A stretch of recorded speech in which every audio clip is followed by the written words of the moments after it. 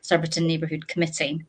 I'd also like to introduce all the councillors and officers who are attending this meeting this evening. So if you can when I call your name, if you can just say good evening as well, that'd be great. Thank you.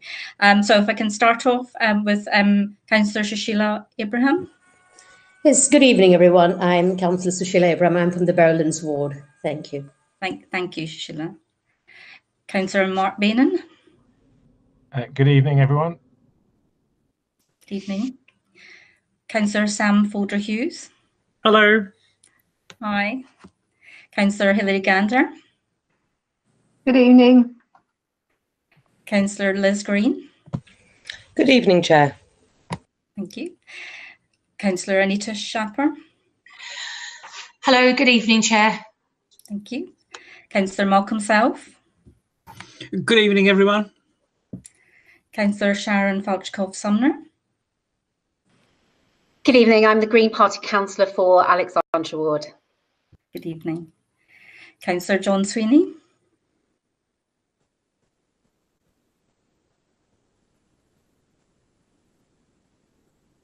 No, I saw him earlier, but maybe he's dropped out. I'll come back in a minute. Councillor Diane White. Good evening. Thank you. Councillor Yoganathan. Good evening, Chair. Thank you. I think we've got Alex Rosa-Troikas. Good evening. Barry. Good evening. Eunice Hamad. Good evening, Chair. Good evening. James Gage from the our neighbourhood manager. Thank you. Good evening, everyone. Thanks. Martin Newton, who's our Democratic Services Officer. Good evening, everyone. Thank you. I think that's everybody. We've got some people who have registered to speak as well this evening. I'll just say again, was Councillor John Sweeney here? No, I don't think he is. All right, then we'll just carry on. I just wanted to start off with a few reminders, which we've had a few of these meetings now, so you probably know them. But first of all, just to make sure that your mobile phones are switched off or on silent during the meeting. And it just can say again that the meeting is live on the council's YouTube channel, and which will be available after the meeting. If we can try and keep our microphones off or on mute unless you're speaking, because sometimes there's feedback. And if members are wishing to speak, if they could indicate in the chat function. Please don't use the chat function for just to put your name, just put your name in it, but not to put comments, because that's something that needs to be seen by the public as well. So if you could just use it to put your name. So turning to the agenda. This evening, we've got the first item we've got on the agenda is public questions, and we've got 3 people registered this evening to speak. We've got up to 30 minutes for this. So if I just want to introduce the person that submitted their question first, and that is James Clark, who I think is here. James, would you like to? Yep, thank you. Yes, I'm here. Hello. Thank you, first of all, for the opportunity to ask a question. By way of introduction, I'm a resident and director of businesses in King Charles Road. And I want to talk about the modal filter in King Charles Road. I've seen with my own eyes the positive impact of the modal filter. This has included reduced noise, reduced traffic, reduced rat running from people outside the area, increased pedestrian use, increased cycling, even when it's been wet and cold recently. And my car journey time to the A3 during the rush hour commute has not been affected at all. And all my neighbours are saying the same positive things.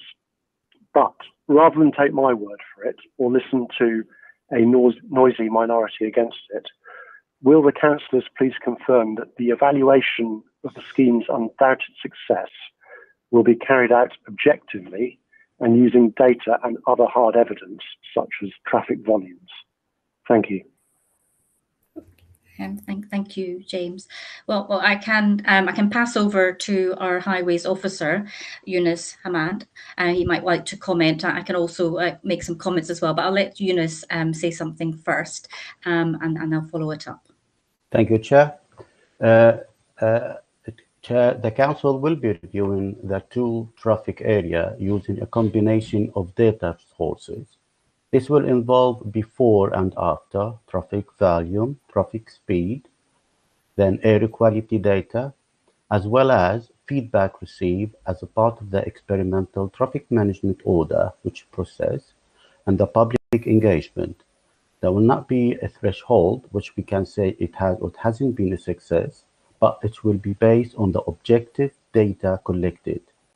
Hopefully, we are trying to publish and to send some data in the last week of November. Thank you, Chair. Okay. Thank you, Yunus. James, is that a satisfactory answer for you? I mean, I think I probably would just say that myself and my co-chair, Anita Shaper, and my fellow ward councillor, Hilary Gander, have actually spent some time down at the location and have listened to a variety of comments from residents. And as I have to say, there are people who've got different views, and we have been encouraging them to register that on the portal on the website, so that we can pull together all the data that we have. That's the data that the highways are collecting, plus also the data from our residents, and we will be using that as in order to make a decision at the end. And we may well look at the data and bring it back to Surbiton Neighbourhood at some point, once we think we've got enough information with which to do that. Does that answer your question? Yeah, okay, thank you. I think that the key question for me is that it's based on an objective assessment of outcomes such as reduced traffic volume, particularly on King Charles Road, which has got a problem with speeding traffic and volume of traffic, particularly as rat runners, as they used to be. Mm-hmm. And subjectively, we can see that that's now reduced. I'm pretty certain that objectively, using data, which I'm pleased to hear that we'll get something at the end of November, I'm pretty convinced that that will show it. So I'm looking forward to seeing what it shows. Okay, thank you. I've got Councillor Self, you would like to make a comment? Thank you, Chair. Yes, sorry, I've forgotten the questioner's name, but anyway. It's James Clark. It's James, sorry, hi James. I think you asked a specific question, which I think was more directed to members, i.e. councillors, as to, I think your specific question was, would we look at, when we come to make a decision on this eventually, would we look at the data objectively rather than just look at the petitions that have so far been handed in? And I can say I do take notice of petitions, because they do carry weight in my mind. So I would take note of the petition that's ongoing against, if you like, the LTN. But when I come to vote at committee, and I've only got one vote, obviously, amongst 12 of us, for my part, I can assure you that I will look at the data and look at it as objectively as I possibly can. And I always would do with this sort of thing. So I wouldn't just look at, if you like, who's making the most noise. I would want to analyse the data, drill down into it, and see the results and what's happening both in King Charles Road, what's happening to traffic. Is there increased traffic somewhere else, like Rayburn Avenue? I'm not saying there is or there isn't, but I would want to see the evidence. Yeah. So if that answers your question, thank you, Chair. Okay. Thank you, Malcolm. I've also got Councillor Sharon Sumner, would you like to make, if we could just be a quick comment, just because I've got some other people who want to ask questions. We've only got 30 minutes, as you'll appreciate. So thank you. Thank you, Chair, and I will be very brief. As one of the ward councillors where the low traffic neighbourhood barrier sits, it sits half in Alexandra Ward. Of course, I will be looking very keenly at the data. As a Green Party councillor, I support low traffic neighbourhoods in principles completely, and you have my hand on heart, honest pledge that I will look at all of the data that's presented to me. Thank you. So if we can just move on to the next question. It's from Christopher Macon. Would you like to? Oh, hello. Yes. Good evening, everyone. Good evening. My question is about cleaning of the street drains, because at the moment, in the last few years in Surbiton Hill, the drains are regularly blocking with leaves, which causes big puddles, and drivers just go straight through them, and to be emotional mums with their push chairs and the rest of us get soaked. So what has happened to the regular street drain cleaning? It used to be done quite often, but hasn't happened for several years now. Okay. I probably would say that I think there is sometimes some issues where there's perhaps cars parked and things, and they don't get to actually get to the drains, which is sometimes the issue. But I don't know, Eunice, can you answer this question, or we can take it away and certainly we'll follow it up and ask for the drains to be cleared in your road. I mean, thank you, Chair. I'm happy to answer some of it, but let me explain to you. I have already sent the question to my colleague in the environment in order to look into this issue. But as far as I'm aware, the regime, it hasn't been cancelled. We still provide such a service. But as you said, sometimes if there is issues like that, we ask the resident to contact us, because sometimes there is leaves and there is some time with impacting more. So it's good if they contact the environmental services, and we will do an extra visit in order to clean the gully. If we couldn't clean it, there was a car parked and there is an issue there. So, but anyway, I've already sent a copy of the question to the team, and I'm hopefully, if the gentleman can leave his email address, we can write to him and let him know. Thank you, Chair. Yeah. Okay. Yes, we do have the details, and I will certainly make sure that's followed up. I am the ward councillor for the street that you live in, so I will make sure that that's followed up, and I can assure you that they are doing the drains. And I think actually is just about to start the leafing programme. Collection of leaves is just about to commence as well. I'm not sure of exact date, but I believe it is. So we will follow it up. So thank you very much for your question. Thank you for your answer. Thank you. So if I could just move on to our third registered speaker, which is Leo. Leo, would you like to? Hi, this is Leo. Yes, can you hear me? I can, yes. Lovely. Thank you, councillors. Actually, you've stolen my thunder in a way, and you've answered some of the question. What I was going to say is, when is the planter obstruction, King Charles Road, Beaconsfield Road, going to be removed? Now, it's the first time I've heard somebody speaking positively about it. The gentleman that was on earlier. What I have noticed, and I use the Berryland Road into your road on foot, by bus, in the car, there is more traffic now at that crossroad with King Charles Road and Berryland Road by the shops. That can sometimes be very awkward for the buses. There's that little extra traffic. And of course, there's more traffic on Hollyfield Road. And especially Hollyfield Road, getting out onto the Ewell Road, whether you're going left or, God forbid, you try and go right. I wouldn't recommend that on anybody, but if you're going left, can be tricky. And you've got to be aware of traffic sometimes shoots down on the inside very fast. I'm worried that there's going to be an accident there because of people getting impatient coming out of Hollyfield Road. All you've done is you reduce the pollution, shall we say, in one small area, but moved it to other areas. I personally cannot see the point. I've used King Charles Road for what, 60 odd years by car. I used to use it as a cut through, going from Epsom to my mother at Kingston Hill. But years ago, yes, in those days, there used to be a lot more traffic on it. Before this planter went in, the traffic on King Charles Road had greatly been reduced. There wasn't much traffic. a lot of people won't tackle that iron bridge. And that's the next point. When are we going to get something done about that? So if any of the councillors want to comment on what I've just said. Yeah. And there's just one other additional question. Shall I give it to you now?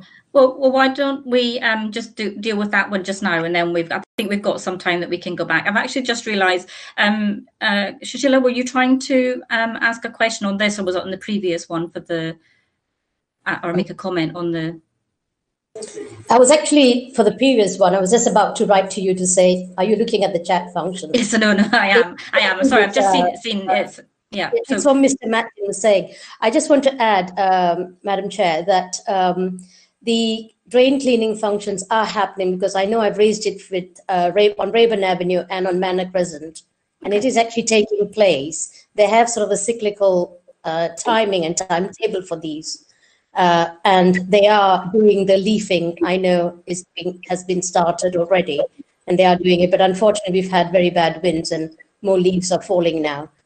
From this evening, you can see it's quite bad. The roads are quite bad with lots and lots of leaves, and it is slippery. And while on that subject, maybe Madam Chair, you want to take this away. On the corner of Hollyfield Road, but it meets up King Charles Road, it's very slippery where the fish ponds is, that bend. I've seen people slip, so it's very slippery because lots of these small leaves are there and it's piling up. I just thought I'll address that with you now, so that you could take that away on the subject. Thank you. All right, I'll make sure that's on the list of the leafing. But if we can just go back to the question. So I think Hilary, Councillor Gander, would you like to say something? Yes, thank you, Chair. Sorry, my internet cut out just briefly, so I didn't hear exactly where Mr. Delito was saying that there was extra traffic apart from Hollyfield Road, but I think what I heard was at the end of King Charles Road, possibly, I'm not sure, around there, and if you could just repeat it, please, Mr. Delito. Yes. Where is there more traffic? As I say, I've used that road for many years, and I live round the corner now. Mm-hmm. The traffic has reduced in Charles Road, there's no doubt about yes, but Hollyfield Road has got more. Where else were you saying has got more? There's more traffic now going where the shops are in Berrylands Road junction of King Charles Road, where the Liberal headquarters is. Ah, yes, Berrylands Road. Those shops there and that junction, that has definitely got busier. Okay. It's, okay. Yeah, I mean, we used to talk about number 11 buses coming in threes. Nowadays, traffic seems to come at a dozen at a time, and then there's a big gap. Yeah. We seem to get rid of that, I've noticed, and particularly in Hollyfield Road, getting out onto your road, you get that sort of situation. If there's not much traffic, it's easy enough to handle that junction. But if there is, you begin to get impatient. And I know when I went to the PR exercise you had there, one of the guys from the flats there next to the electricity board place were saying that they're noticing now cars stacked up in a queue trying to get out onto the main road. So the pollution that was at King Charles Road, Beaconsfield Road, has now gone to outside them. Yeah. That's my Yeah, and yeah. So just to come back to when the time comes for this report. Yes. Absolutely. So you'll have heard the answer to the previous question, and we will be taking all this these reports, all this feedback into account. We'll also be doing measuring and monitoring of all the different roads that are potentially impacted, such as Hollyfield Road, such as Berryland. So we'll be measuring that against how it was before, because these are all valid points that we need to consider. And I don't know whether you've fed back directly yourself. I mean, I would certainly encourage you to do so. It's obviously we're listening to you, and that is a kind of feedback, but it's important to, if you can, to write in. There is a consultation open, which you can get to on the internet via Kingston Let's Talk. I don't know whether you're aware of that. Kingston Let's Talk. We can send you details of how to do that. I'll look at it. Yeah. Okay, great. I mean, I don't know, do we have your email, in which case we could send you the link? I'll send it to my 3 councillors. Councillor Brilliant. Good idea. Sweeney, wherever he is, and that's it. I think you're not one. I'll send it to all 3. Yeah. So, and then just very, very briefly, we are aiming to protect a residential area. It's quite a wide residential area from traffic that's possibly speeding and possibly most definitely creating some air quality problems, because we want to encourage more people to walk and cycle. That's the main aim. Oh, I understand all that. Of course, another factor that's come in since COVID, we've got these bikes running around all over the place. Now, I'm in a 20-mile-an-hour area outside the school entrance. I don't think anybody keeps the 20 miles an hour along Manor Drive. And they go faster down Manor Drive than they'll ever go down King Charles Road. I think one guy went through past me this morning. He must have been doing 60 at least. They see a piece of open road, no cars parked. Yes. We haven't seen that for a long time. No, there's that is a concern. Grocery delivery lorries all over the place. I guarantee you, my walk to the bus stop is about 300 yards. I will see either a motorbike or a grocery delivery lorry. So there is a lot of activity in this area. Yeah. Okay, thank you. I ran. Thank you. Well, there was actually your second bit to your question. Would you want to ask that now? You may not be able to answer. Is it still the council's intention to go ahead with a 20-mile-an-hour limit over the whole borough? And when will we get some sort of update, if it is, as to what the progress is? I was just going to look at the officer again, Eunice. Eunice probably answer that question. Eunice, would you like to answer where we are with the 20 miles an hour? And I don't know. Absolutely. As all of you are aware, I don't know if you were aware, after we consult the resident borough-wide on the introduction of 20 miles per hour, we were supposed to bring a report to the March 2020 outlining the result of this recommendation and ask for it. But unfortunately, with the pandemic, so we had to postpone that.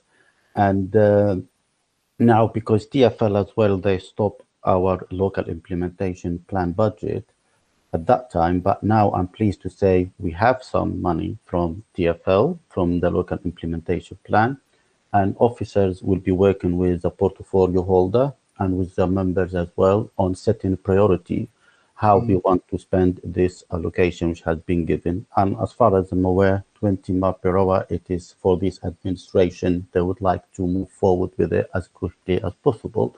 So I hope you will hear from us soon. Thank you. Very good.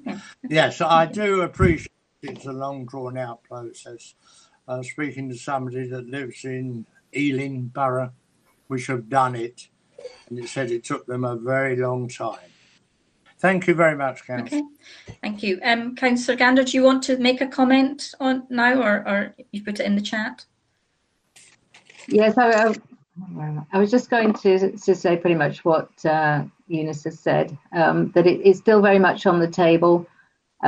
We had our money taken away from us. We've now had some of it given back. So yeah, we're looking at everything again in the round and all the different things that we want to do. But 20 miles an hour is something that, as an administration, we are very keen on. Okay, thank you. So I think that we've just finished all the questions. So thank you very much for each of the questions. I think some of it has been answered as you know, while we're here, but some of it requires follow up. So I will make sure that happens after the meeting. So thank you. You can stay on if you like, but I would just ask you not to contribute and to any further proceedings. But you're welcome to stay on or to go off and to watch it on the rest of the meeting on the YouTube channel. So we just. Thank you. So if we just move on to the next item on the agenda, which is apologies for absence. Martin, I'm not sure if I did do a roll call at the beginning, and Councillor Sweeney didn't answer. So, but I'm not sure if he's got his if he's come back on again. I believe he may be in the meeting by telephone, Chair. If Councillor Sweeney is in the meeting by telephone, if you can just confirm that.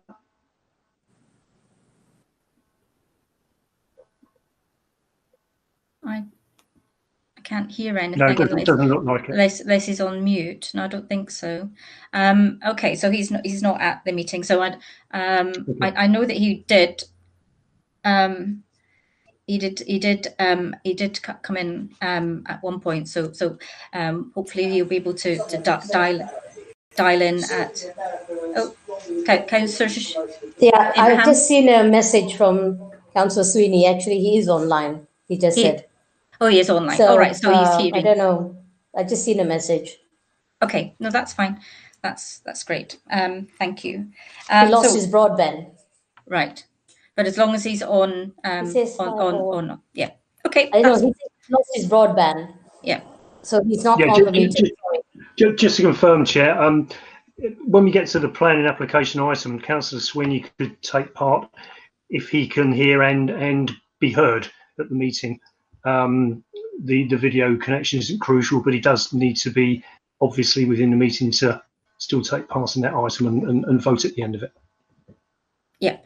All right. That's fine. Thank you for that update. So we don't have any apologies for absence then. We can move on to declaration of interest. Is there anything that anyone would like to raise now? I've seen Diane, have you put your in the chat? Yes. Thank you very much. Just my usual one. We're talking about community grants at item 7, which is voluntary sector, and I work in the voluntary sector. I'm not connected with any of the applications tonight, but just to raise that. Thank you. Okay. Thank you very much. And so then we move on to item 4, minutes of the previous meeting. Have we got, are we all happy with that? Or if you want to put in the chat, if there's anything that you would like to say, I'll give you a minute to look. No, nothing's coming up. So I'll take it that we're agreed with the minutes, and I'll sign them later. Item 5 is petitions, and we haven't actually received any petitions, so there's no item there. The next item we've got is the planning application, item 6, on Appendix A.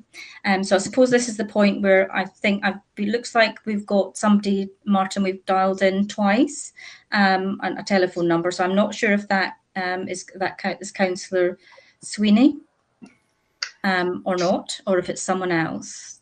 I think looking at the number it could be, but he doesn't seem to be responding at the moment. Okay, so we don't know whether he is actually able to hear the proceedings, though. I think he's said that. Have you had notification that he's actually called in? Yes, I think he was listening on his telephone. Yeah. But in terms of taking part in this item, he would need to be within the meeting and be able to hear, and also, be able to articulate that he's able to speak during the meeting itself. Madam Chair, I've just had a note to say from Councillor Sweeney. I've lost my broadband, and I can hear you, but you can't hear me. Right. Hi there, this is Councillor Sweeney, by the way. I hope you can hear me now. Well, we can actually. That's good. That's because it was the same number was coming up twice, and I just wondered if it was you or not. So that's good. You can hear the proceedings. All right. So we'll move on to the planning application then. Appendix on Appendix A. I've got where I've got my application here. So the application we have before us is 1 Sunray Avenue, Tolworth. The recommendation on this application is to permit the application subject to the conditions and informative set out in the report. I formally move the motion from the chair at this point so that it can be voted at the conclusion of the committee's discussion. Is that motion seconded by anyone? Yes, happy to second, Chair. Okay, thank you, Councillor Sheeper. So I could just now ask Alex Rosser-Chokas to present this planning application. Thank you, Chair. If you could just confirm when the visuals have come through.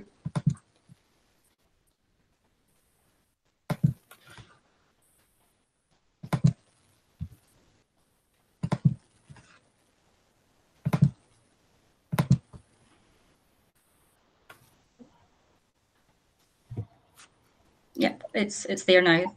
Thank you. Thank you, Chair. Just to repeat, the application for consideration this evening is for number 1 Sunray Avenue, Tolworth, and that involves the subdivision of the existing plot and the erection of 2 semi-detached 2-storey dwellings with associated parking, landscaping and amenity.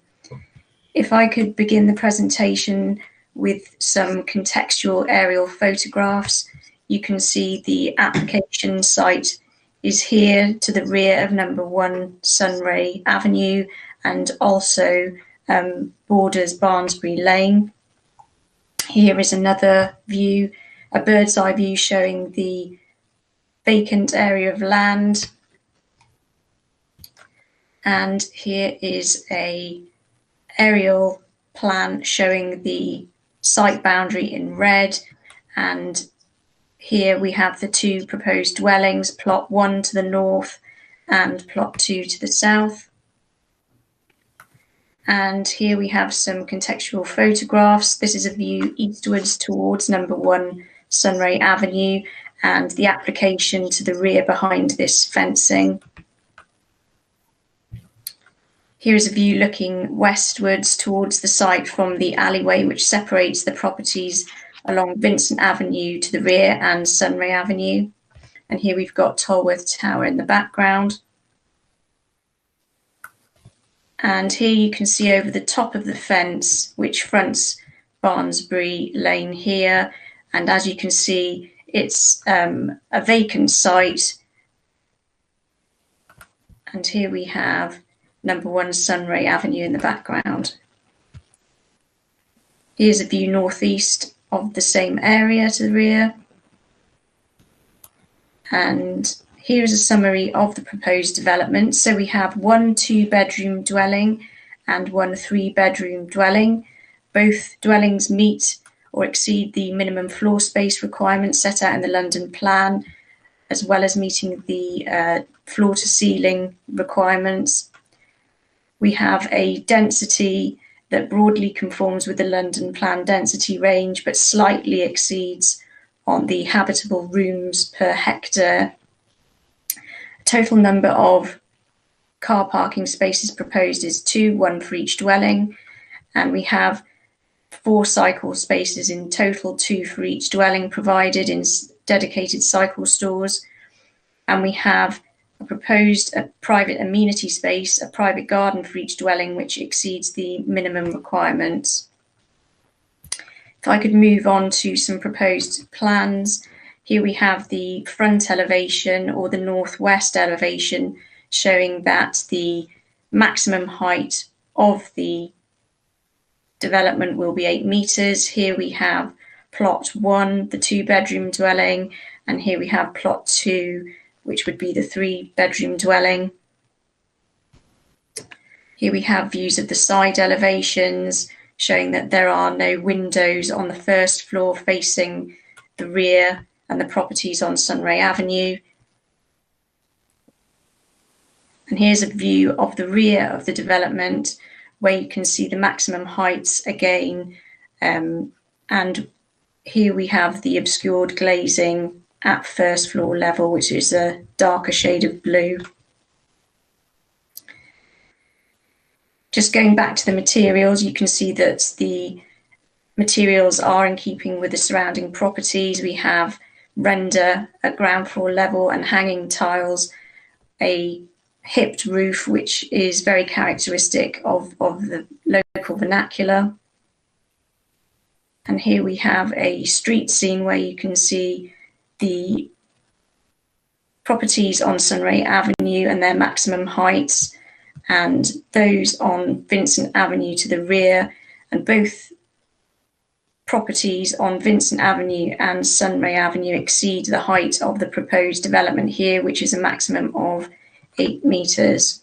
You can also see the separation distances between the properties on both streets. Here's a proposed site plan where you can see the dwellings in more detail from the aerial view. So you have plot 1 here to the north, as I said, the 2-bedroom dwelling, and plot 2 to the south, which is the 3-bedroom dwelling.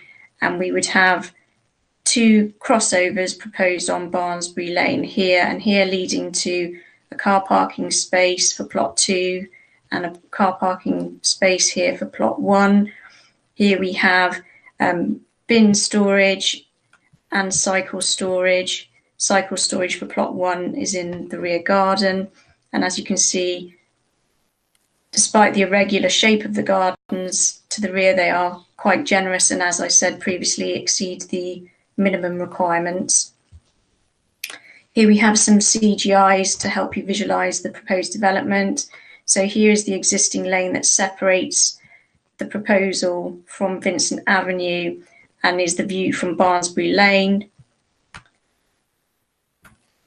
And here we are looking west along Barnsbury Lane.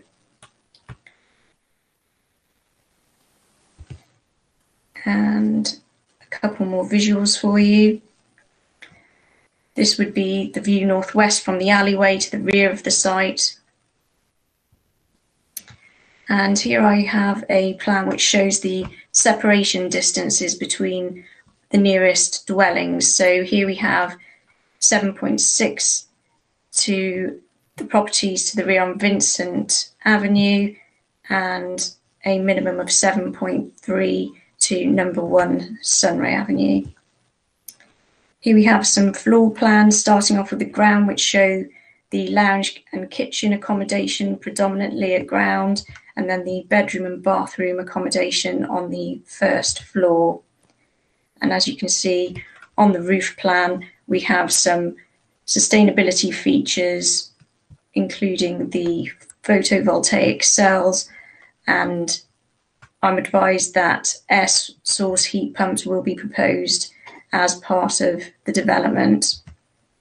So just to finalise, the recommendation is to approve subject to the conditions as set out in the officer's report and agenda papers, and the applicant entering into a legal agreement to restrict the owners and occupiers of the proposed dwellings from applying for on-street car parking permits in the event that the area is designated within a controlled parking zone in the future, and to delegate to the head of development management any consequent changes to conditions and legal agreements. I should also point out at this stage that the applicant has volunteered to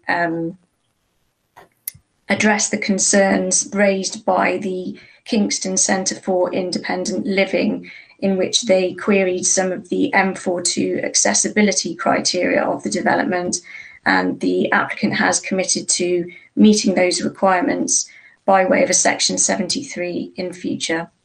Thank you, Chair.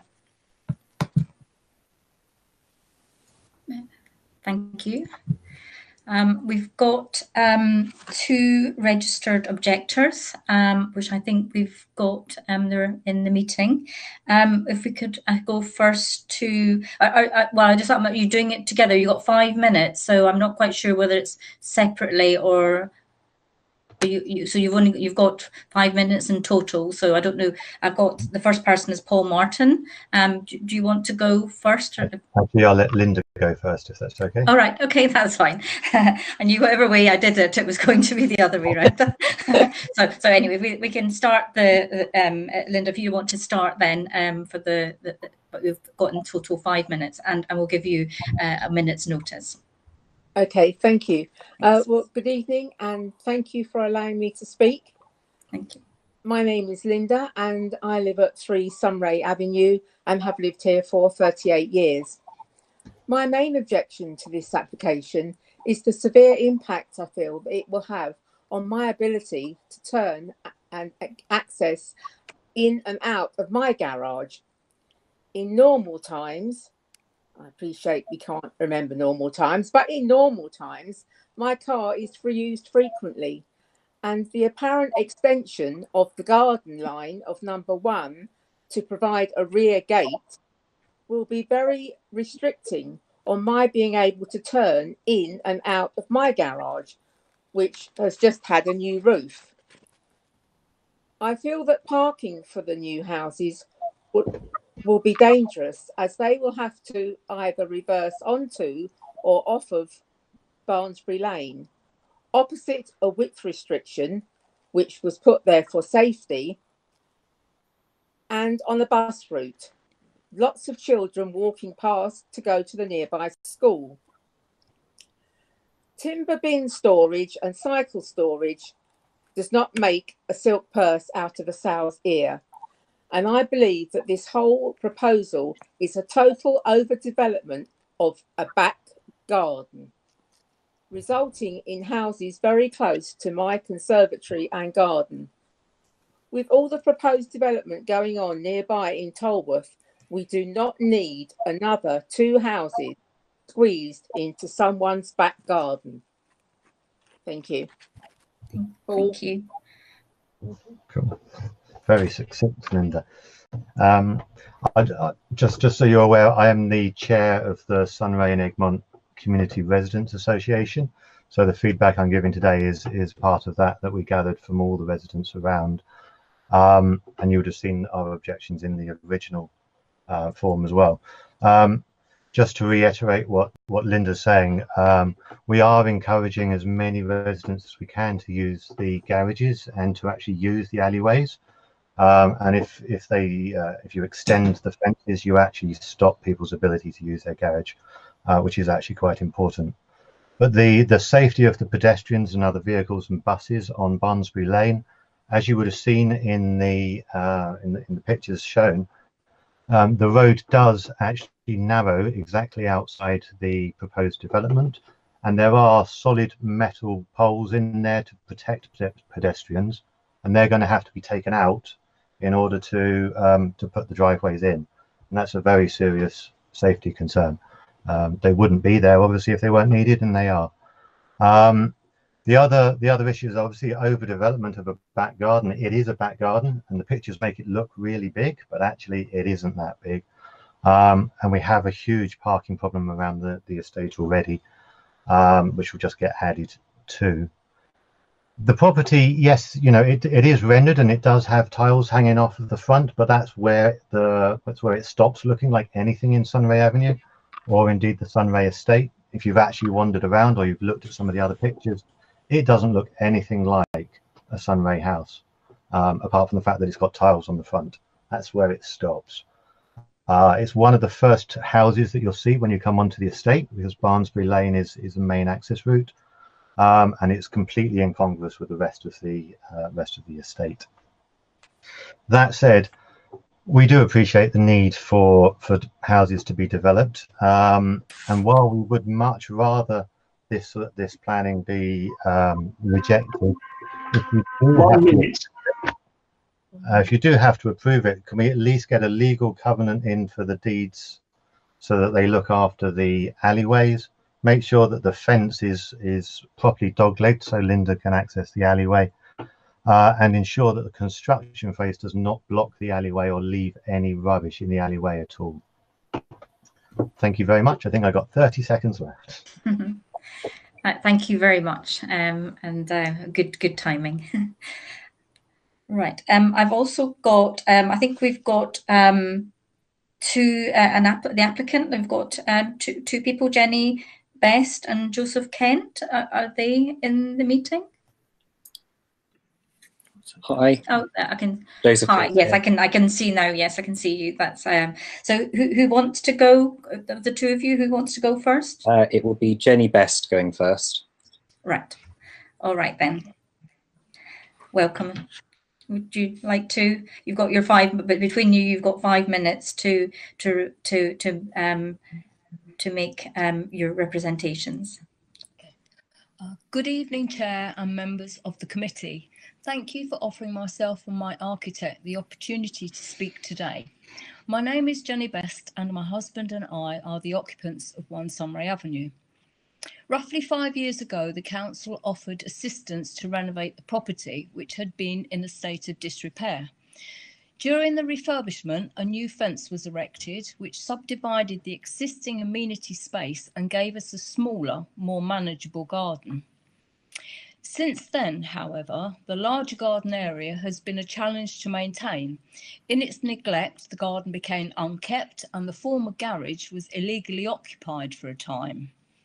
The proposal before you today offers a much better use of the land by providing 2 new homes, which my architect has designed to satisfy local planning policy with help from various consultants, including a daylight surveyor, energy consultant, SUDS engineer and landscape architect. The scheme improves biodiversity on the site and we will maintain mutual privacy between the new houses and surrounding gardens by means of a 2-metre tall fence and appropriately sized trees along the boundaries. We have also offered to restrict future occupants from applying for parking permits because our neighbours have expressed concerns about on-street parking. The application has been recommended for approval by the planning officer.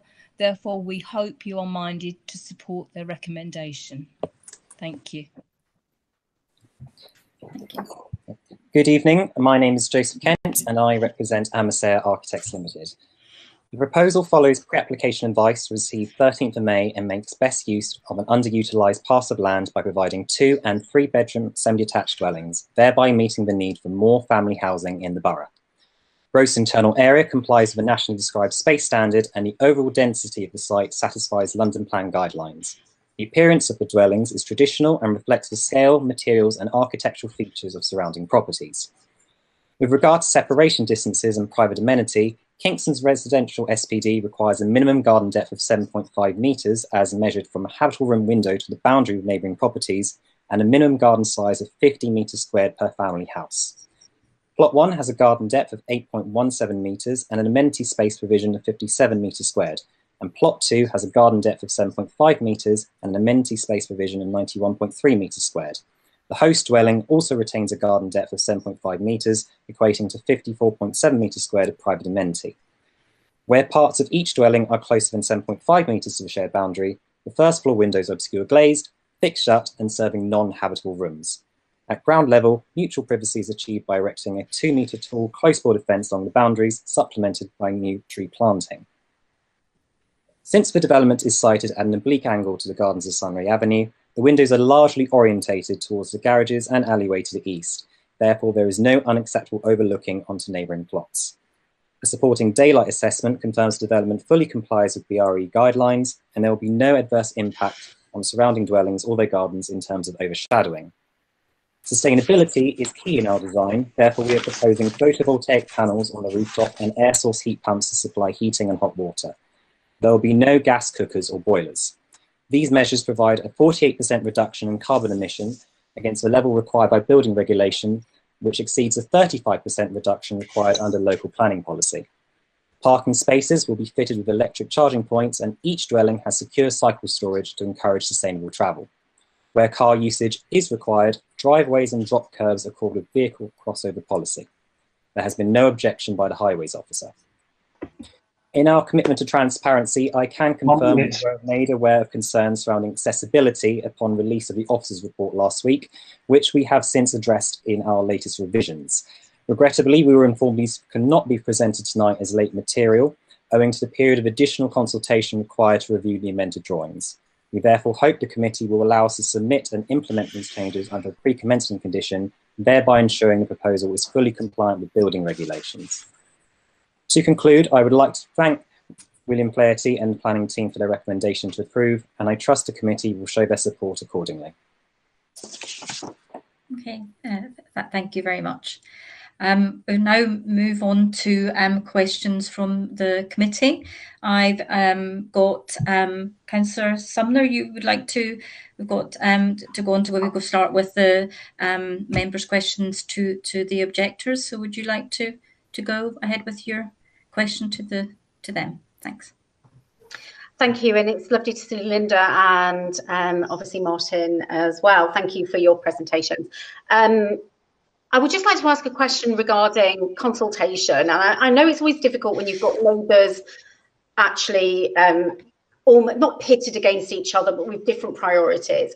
Can you confirm to me what level of consultation has happened locally by the architect, please?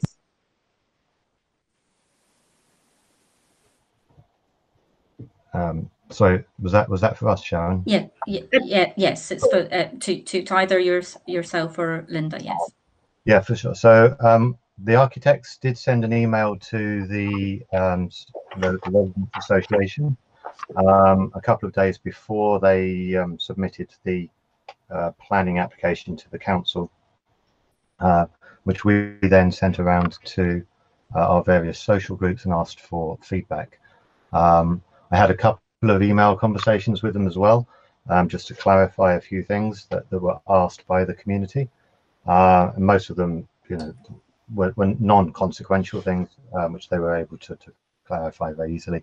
The height of the roof was one of them. And then obviously we submitted the response when the planning application came in. Okay, thank you. I've also got Councillor Bainan. Would you like to ask a question of the objectors? Yeah, thank you, Chair. So it's for Paul and Janine. I know you said you're concerned this might stop people using the garage or using the well, I think you said using the garages. So I was just wondering why that. I understand about the issue with Linda. You mentioned about your parking issue. I understand that. Just about how this might affect people using their garages and what you meant by that. Thank you. Sure. It's more to do with this particular development. If they extend the fence out, it will stop. It'll mean that Linda won't be able to use her garage easily because you can't get a car around that sharp corner on the fence. If you walk down the alleyways in the Sunray Estate, you'll see pretty much every single fence is dog-legged or angled to make sure that everyone has got enough of an angle to get their cars out. In the current plans, it's a straight fence all the way along. As you saw in the picture earlier on, there's actually a slight dog leg in that fence. Where you saw the picture of the parrot, the lovely street art parrot, there's a dog leg there, and that's the bit that enables Linda to get out. And we certainly don't want to be encouraging everyone around the estate to straighten up their fences, because then no one would be able to use their garages. Okay, understood. Yeah, thank you very much. Thank you. And are any other members like to have any questions of the objectors? No. I can ask another question while we've got some time.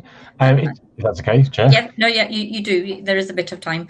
I'll get told by Martin if we've run out of time. It's for anyone really. Just in terms of you talked about design, but I mean, you could argue in terms of the design, it's going to be one house along, well, the only house really along that part of the road, on the main road, and opposite you've kind of got flats as well that kind of back out onto the main road. So I mean, from that point of view, do you think it doesn't really, it's not so important in terms of the design? It's not going to be next to other houses along the actual residential roads. Yeah, if you want to expand upon that and why it still might be an issue for you guys.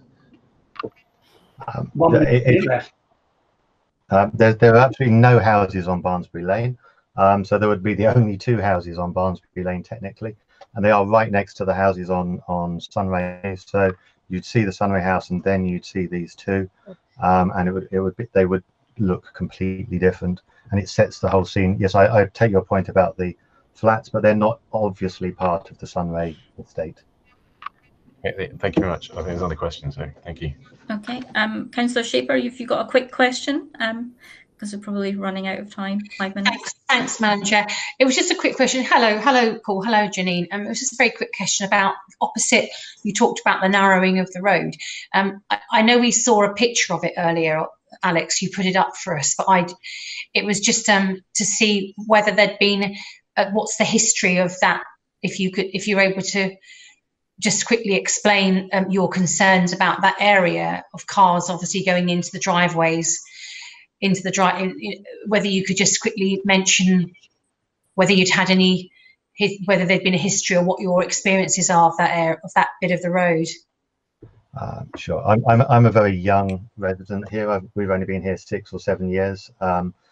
Linda, you probably have more knowledge on that. Well, to my knowledge, that piece of road has been built out certainly before I moved in 1982.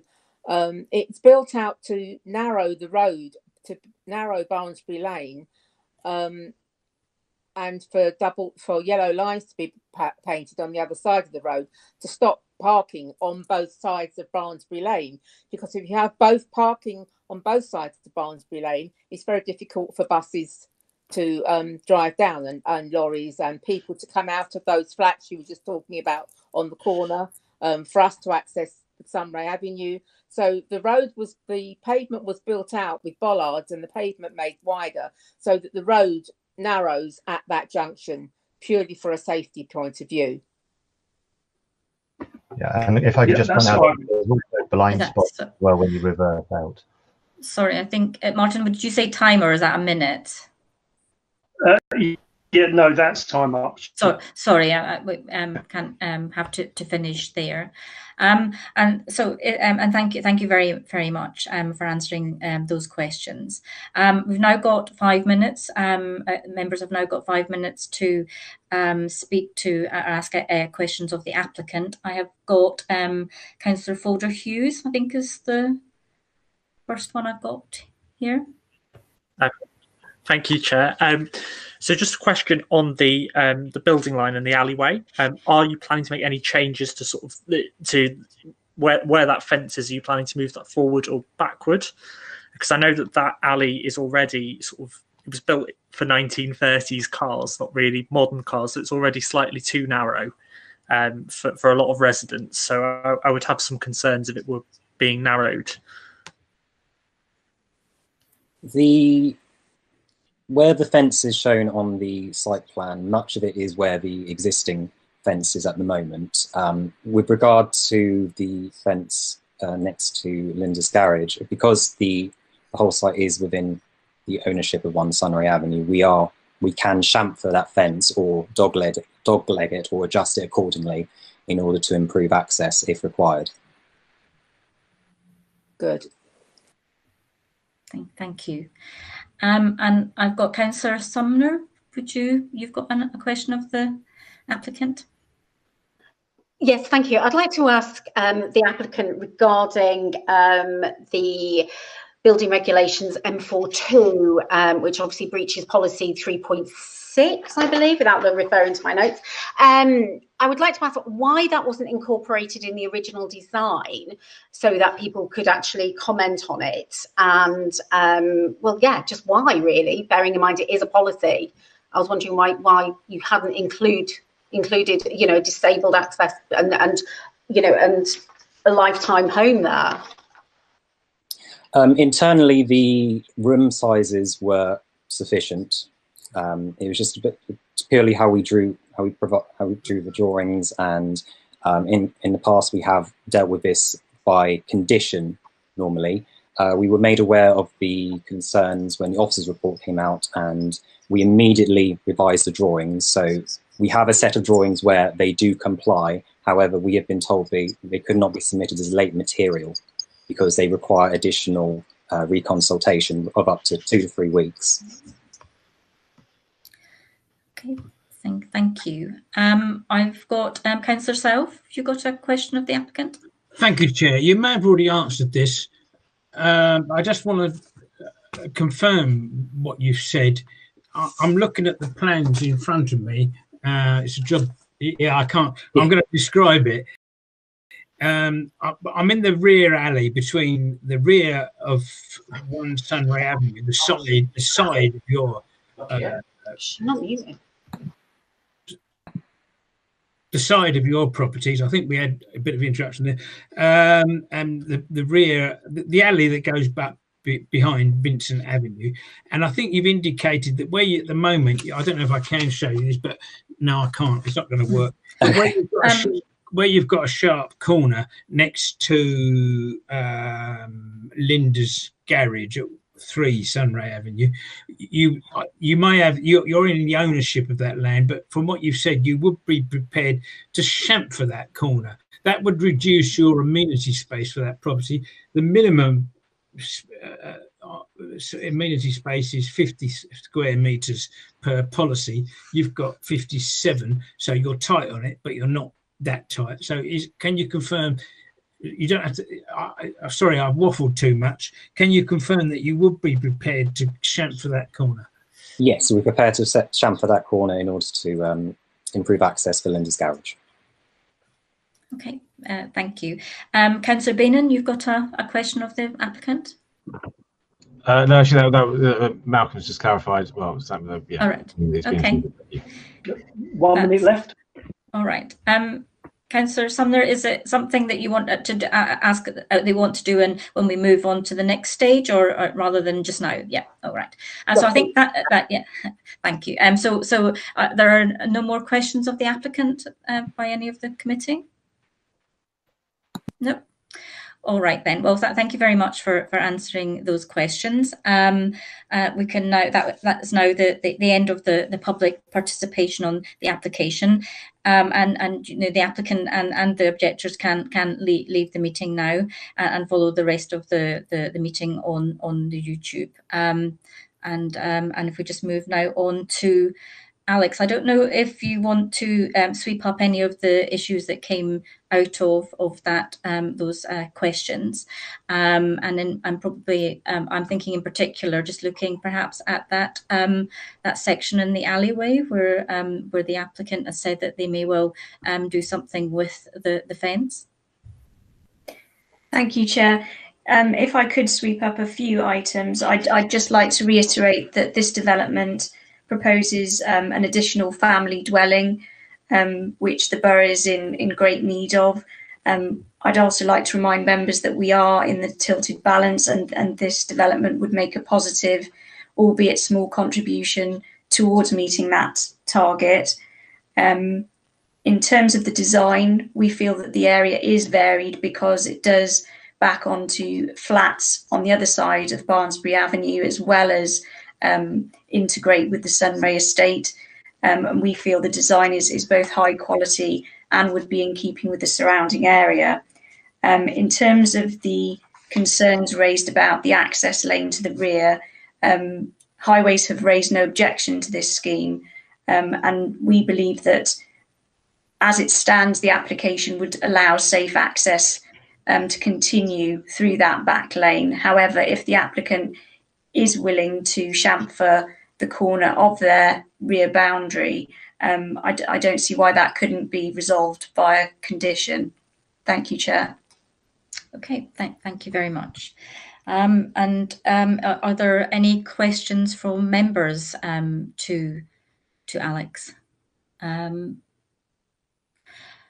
Councillor Folder-Hughes. Hi, Alex. So a couple of questions, really. One quick one on what you've just said. Have the Highways officers actually taken into account the alleyways and the private access? Because I know that they would take into account our highways and what are the effect on council roads, but have they considered what those alleyways are used for? and consulted, perhaps not consulted with residents on a case-by-case basis, but do they know, for example, that residents on that road are using those alleyways now for car storage? Yes, the council's highways engineers would respond to our consultation as they have done, taking into account the site context, so not just the proposals for the dropped curb and the parking provision and whether, you know, they are safe and accessible, but how the land meets its boundaries and whether access could be safely achieved to and from that back lane. If Eunice would like to interject at this point, I'm happy for him to comment, but we believe it is safe as the proposal has been presented, but if the applicant is willing to chamfer a corner of the rear boundary to further improve the situation, then I don't see why that couldn't be resolved via condition. I'm happy to come if the chair wants me to come. No, okay, thank you. Thank you. Yes. To answer the question, yes, we will consider the alleyway, because any impact in the alleyway will impact on the capacity of the road, because if the alleyway is going to be blocked, that means there is a lot of access to all these garages. So we need to consider it, even if it is not highway, because the impact from anything from this application, it will impact on the whole of the area. So yes, we will consider it, Chair. Thank you. Okay, thank you. Sorry, Alison, I could just throw in another one. I'm really sorry. I wouldn't normally do this, but the second question I had was actually for Eunice as well, if Eunice doesn't mind. It was on the pedestrian bollards. I wanted to ask actually what are those bollards there for? Because I've noticed them before, and what is going to be the impact of this application on their utility to do their purpose? I mean, the bollards, usually we provide them to stop people parking on the footway, because sometimes, as you know, the road is not wide enough. Yeah. And sometimes some SGV, in order to do delivery or do whatever, people intend to park on the footway. So hence, we provide sometimes bollards in order to stop such an activities. So that is really the main purpose of them. And now is, if there is any bollards, definitely we need to look at it. If there is not fitting the objective, I don't think there is need to be remain. So I'm happy to look into that, Chair. Okay. Thank you. Councillor Gander. Thank you, Chair. Yes, I wanted to talk about the bollards and also just about the access from those houses onto the road. I think the objectors said something about when cars reverse onto the road, it's narrow. It would be dangerous for any other vehicles. And I just wondered, is there anything different about this access onto the road? Because we know that people reversing onto main roads is illegal, but many people do it. And so it may well be possible for those residents to reverse into their property drive as other people can. Wanted to explore that. And to go back to the bollards, were you saying that if they're needed, if it's still perceived that they're needed, could they be replaced slightly in a different place? I mean, I gather they'd be obstructing the drive, so it wouldn't really work. But could they be put in front of the properties to protect that area from HGVs, etc., parking on there and obstructing and making it dangerous? Yes, it could be. Sorry, Chair. So let me come in. No, you can come back. Just to see if they need to be put in. I mean, my observation was that so I would like to hear that answer, because I had something in my mind as to whether that was possible or not. No, I think it is possible, but because you know what's happening, because there is a drop curve, people, they will take the opportunity in order to use it to start climbing on the footway. So if we want to put the bollards, we want to reallocate it in order to make sure such activity is not taking place. It is possible, and it is something we can consider. Okay, thank you. Councillor Sumner? Sorry, Chair, there was the reversing. Oh, sorry, yeah. Do you want to answer that one, Eunice, as well? Yeah, actually, as Councillor Ganda said, she's absolutely right. It's not it's not something new. We would like, according to the highway code, everybody to reverse and go back onto their own, driveway and exit with the forward gear.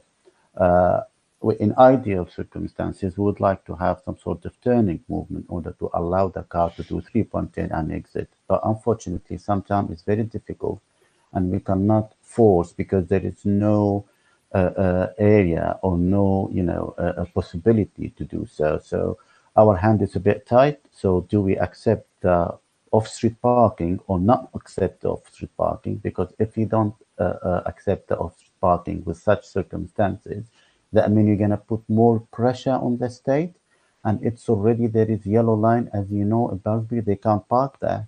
So you have to park somewhere so far. But if you have family unit, and the children and all of it, so you need to think of all these points. I know it is not ideal, but we need to balance it between all of it and make a decision what's the best to the community and to the area. Thank you, Chair. Okay. If we can go to Councillor Sumner. Thank you, Chair. I have questions for both Eunice and also for Alex, if that's okay. I might as well take Eunice since he's already ably answering questions. My questions relate to the road surface and also the pathway outside the proposed building plot. I do receive regular correspondence from residents complaining about the pathway and the road surface immediately around that area. The pathway is, many people feel, is a hazard, particularly for people with mobility issues. And I do get regular complaints about that. My concern is adding into crossovers in that area is going to add to that. And I'm very concerned because we do have quite a few residents on the Sunray and Egmont estate with mobility issues. And bearing in mind it's already a very uneven surface, my question is, what is going to happen in respect to that? It's a very narrow pavement. You're going to have crossways going into there, and we're already dealing with mobility issues.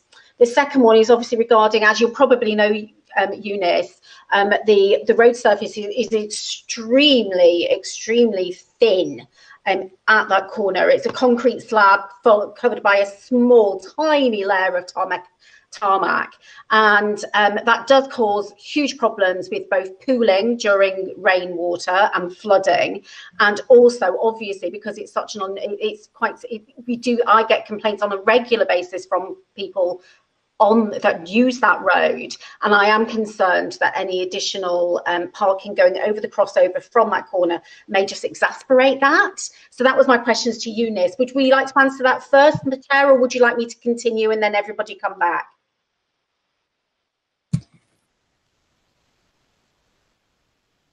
Myself so there wasn't any background noise. Sorry, I muted myself so that you couldn't hear. Yeah, I think if we just carry on, if Eunice just answers that question, so we don't lose sight of the questions. So thanks. Okay, thank you, Chair. So I know it's not ideal. I know we would like not to have a crossovers, but crossovers at times there are reason behind them. Because imagine if you have a disabled person and he lives in this house and he needs a disabled car. So the crossover it's something we need to provide him. That is for example, but we have a policy. So what I'm trying to say here, if I don't have a new development and I have any property there and they request to have a crossovers, we have a policy and we follow the policy.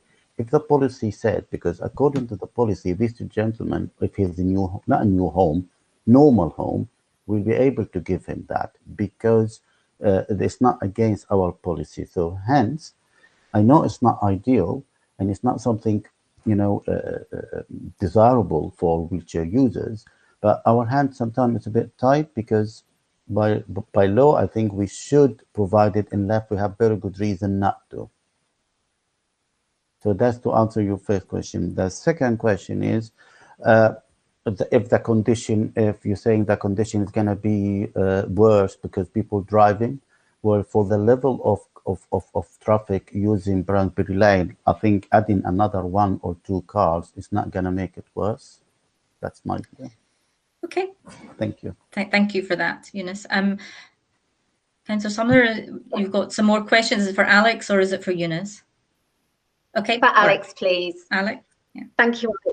I was wondering, for the benefit for people, for residents at home, not necessarily for us councillors, I say cheekily because I don't actually know what Section 73 is.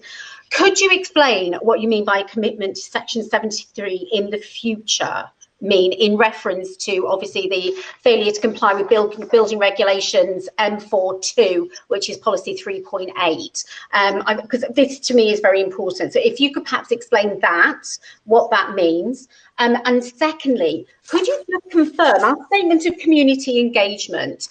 Do you feel that contacting residents a couple of days before submitting a planning application would comply and, you know, is in line with our statement of resident, our commitment to resident communication? I've written it down, sorry. I get nervous, believe it or not. Our statement of community engagement, because to me, contacting residents and a residents association just a couple of days before you submit your planning application does not actually, to me, suggest that there was a lot of genuine resident engagement prior to submitting the planning application. So I'd like your views on that, please.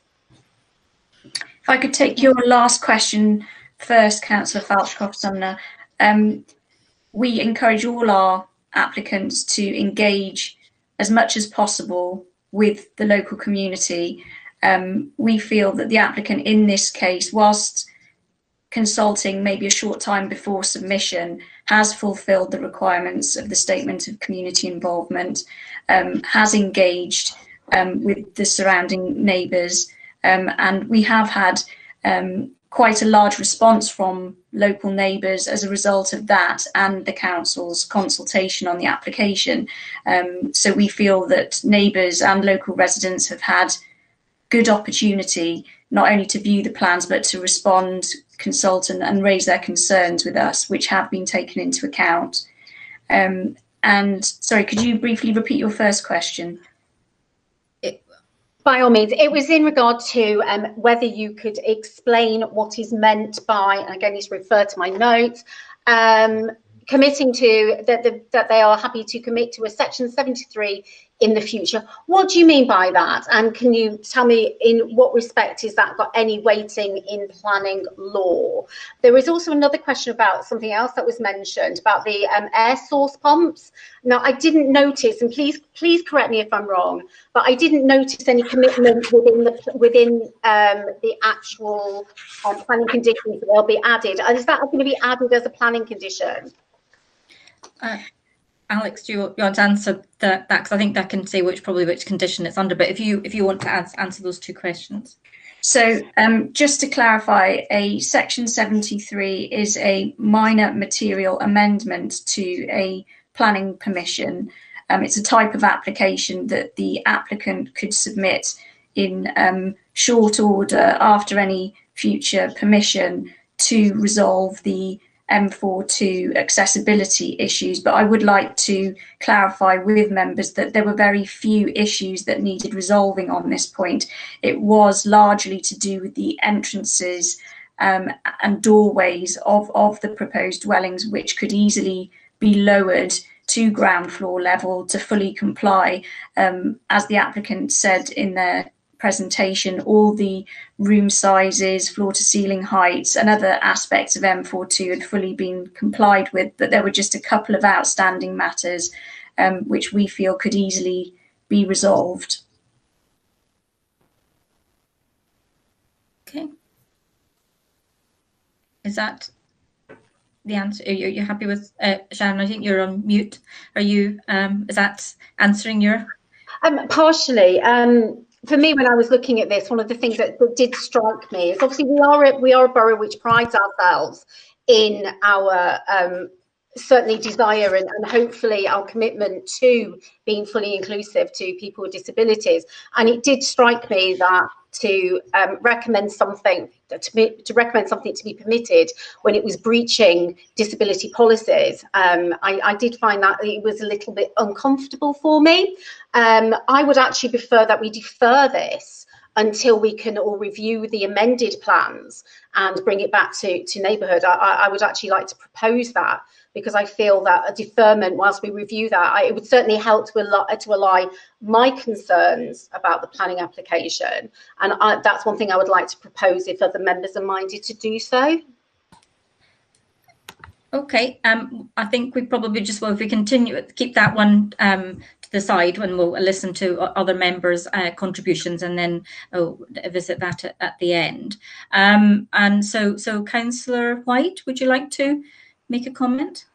Sorry, ask a question of Alex. Thank you. Yes, please, Alex. I'm really sorry. I sort of got the picture. I think I know what it means, but could you explain to me technically and also spell it for me? What is this chamfer thing that we do with the fence? I'm really sorry. I don't know the term. Yeah. Alex, is there a possibility that you can maybe put the images up so that we can get sight of that? Is that possible? I can reshare the presentation and the aerial view of the site plan, and I'll try and speak over the top of that if you just bear with me a second.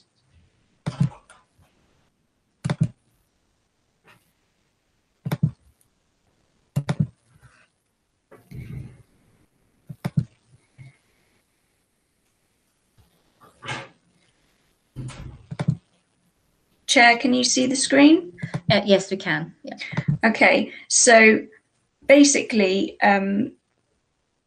the boundary to the side of plot 1, as you can see, has a dog leg.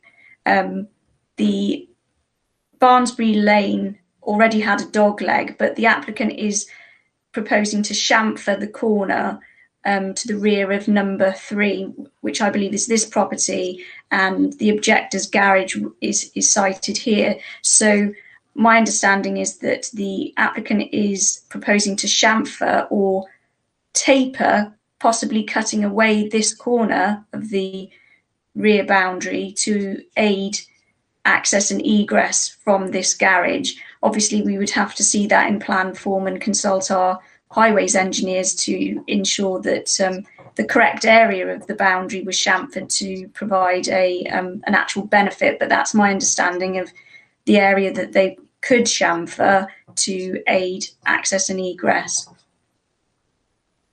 Okay, Councillor White. Sorry, could I just, so is chamfer the same as taper? I was just wondering what the technical what the technical explanation is, and can you tell me how to spell it, please? Yes. So I will just look up the dictionary definition, but chamfer is CHAMFER.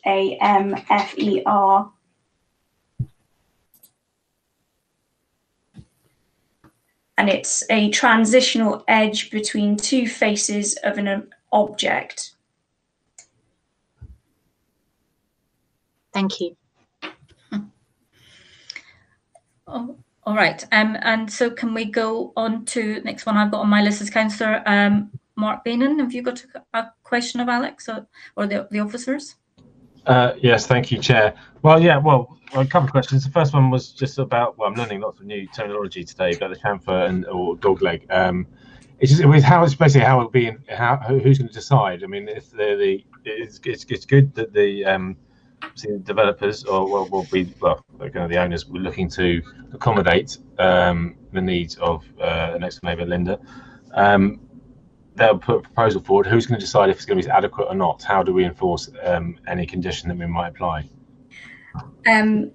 What we would have to do is enforce a condition to any subsequent approval by this committee.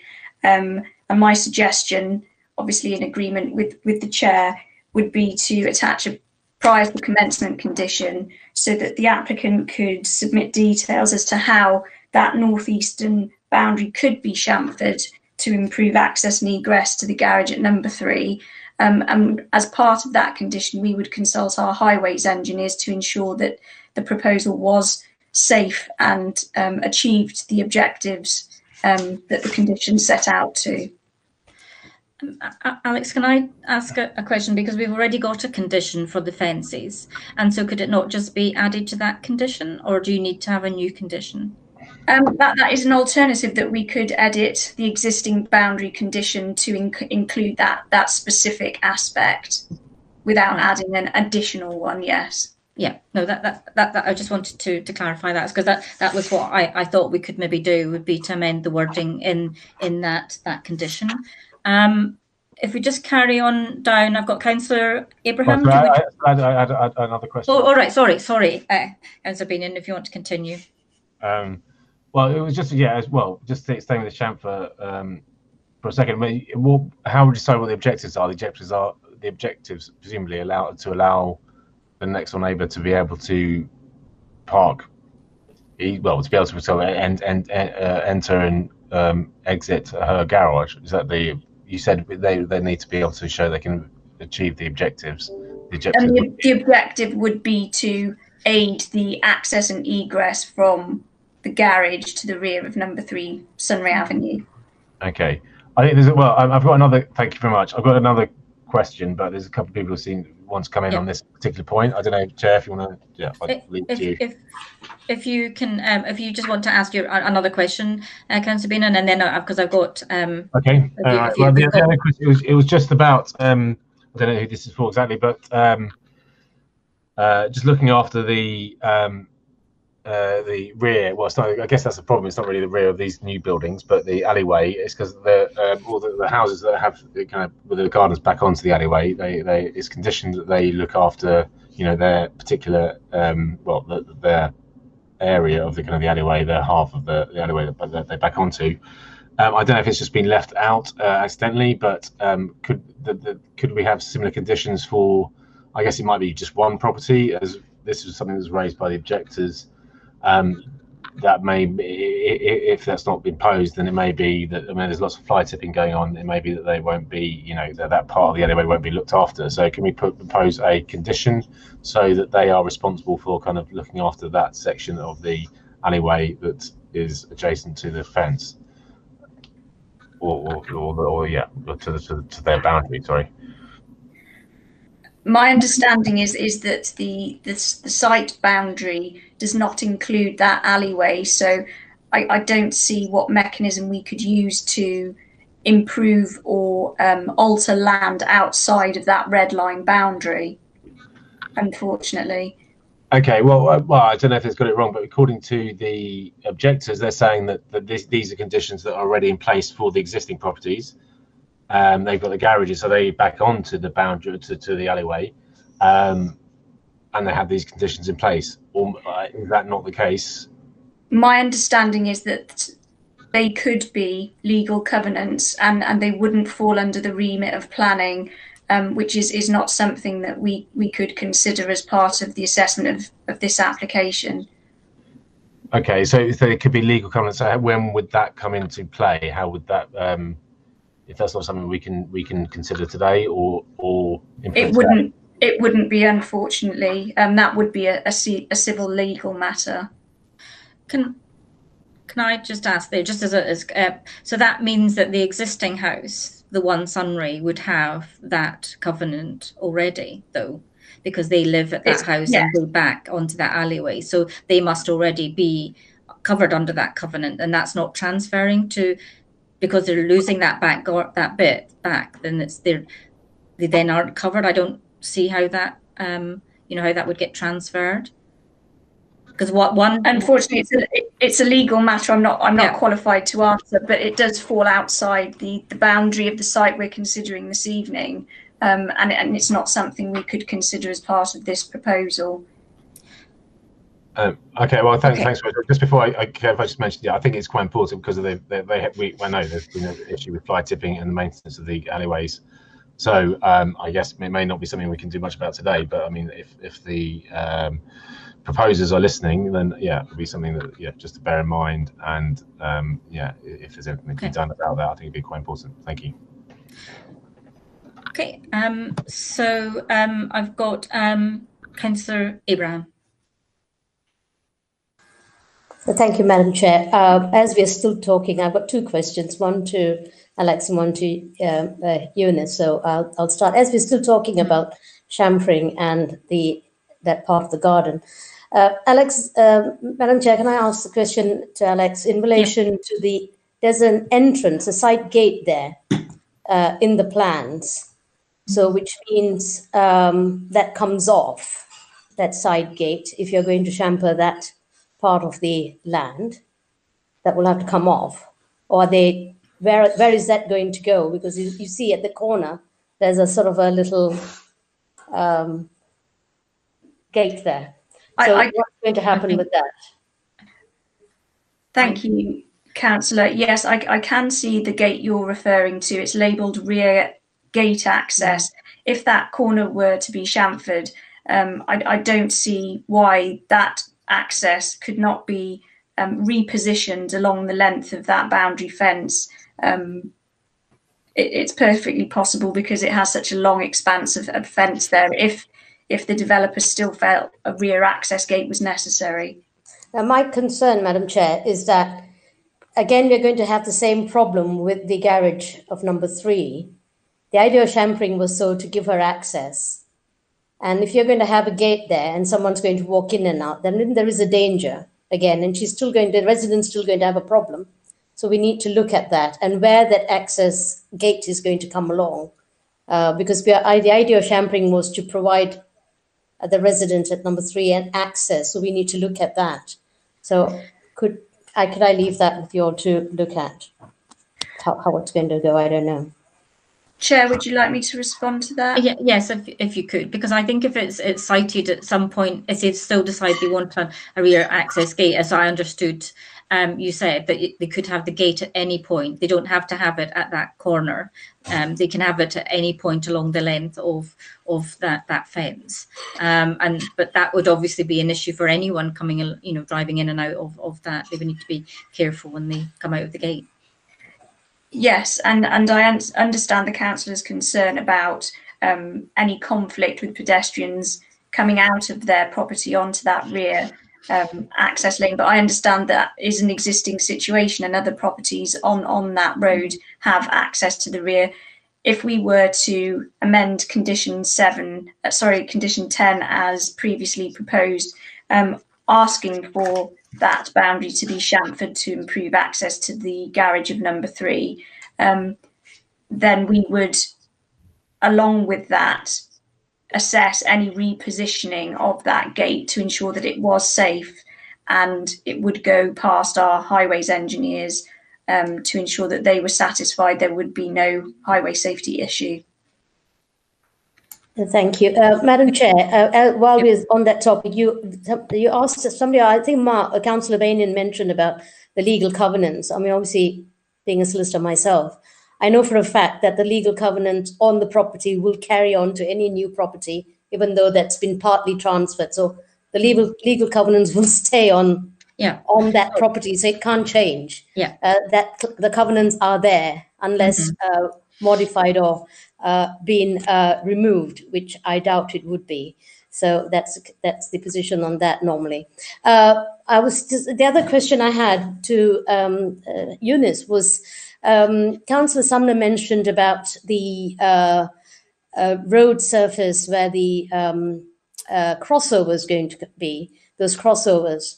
Now, if as it stands, and Councillor Sumner says that it's really bad and thin and that it's uneven, etc., is there a possibility, and I don't know whether it's a possibility or not, Madam Chair, that surfaces could be redone properly while this build is going on, because the crossover is coming there? I don't know whether it's possible or not. It's something whether it can be as part of this whole condition that the area is done up properly, so we do not have the difficulty of anyone going on wheelchairs or whatever it may be, and people walking, so pedestrian or otherwise. Just to put it out there, and whether Eunice will be able to tell us whether it can be done or it can be part of the whole as a condition. I don't know. Thank you, Madam Chair. Eunice, would you like to answer that question? I mean, I think it looks like there's quite a big drop carb anyway, but yeah. I will answer this question. I'm just anxious about the chamfer issue because if you think about it, you have to define it, because that chamfer could be very big area and could be very small area. So You have to be careful because if it got to be a big area, that will be losing the amenity, then will be against the policy. So I'm just anxious about this issue of the chamfer. I know for improving visibility sightline, for the resident be able to get in and out of these garages. So it is something I think we should work with everybody in order to provide it, but at the same time, we can't take very big land, or because he's showing goodwill as an applicant. So we have to be careful here how much we are taking out of this chamfer. So I think we need to be very careful here. We don't want to leave it. It's like we're going to take very big slice of his garden. And it's something very important to be mentioned here. I can see we're going to have very small triangle from the top in order to allow the visibility sightline. Or maybe we can ask him to put mirror for these garages opposite, so they'll be able to in and out safely. So the chamfer with the mirror, it will help them together for the alleyway. It's just to address the concern of these residents. Okay. Now about the crossovers, because it is highway works, we do it ourselves. We don't allow anybody to come and work on the public highway. So we usually ask the applicant to give us the money, and RBK contractor will do the crossovers.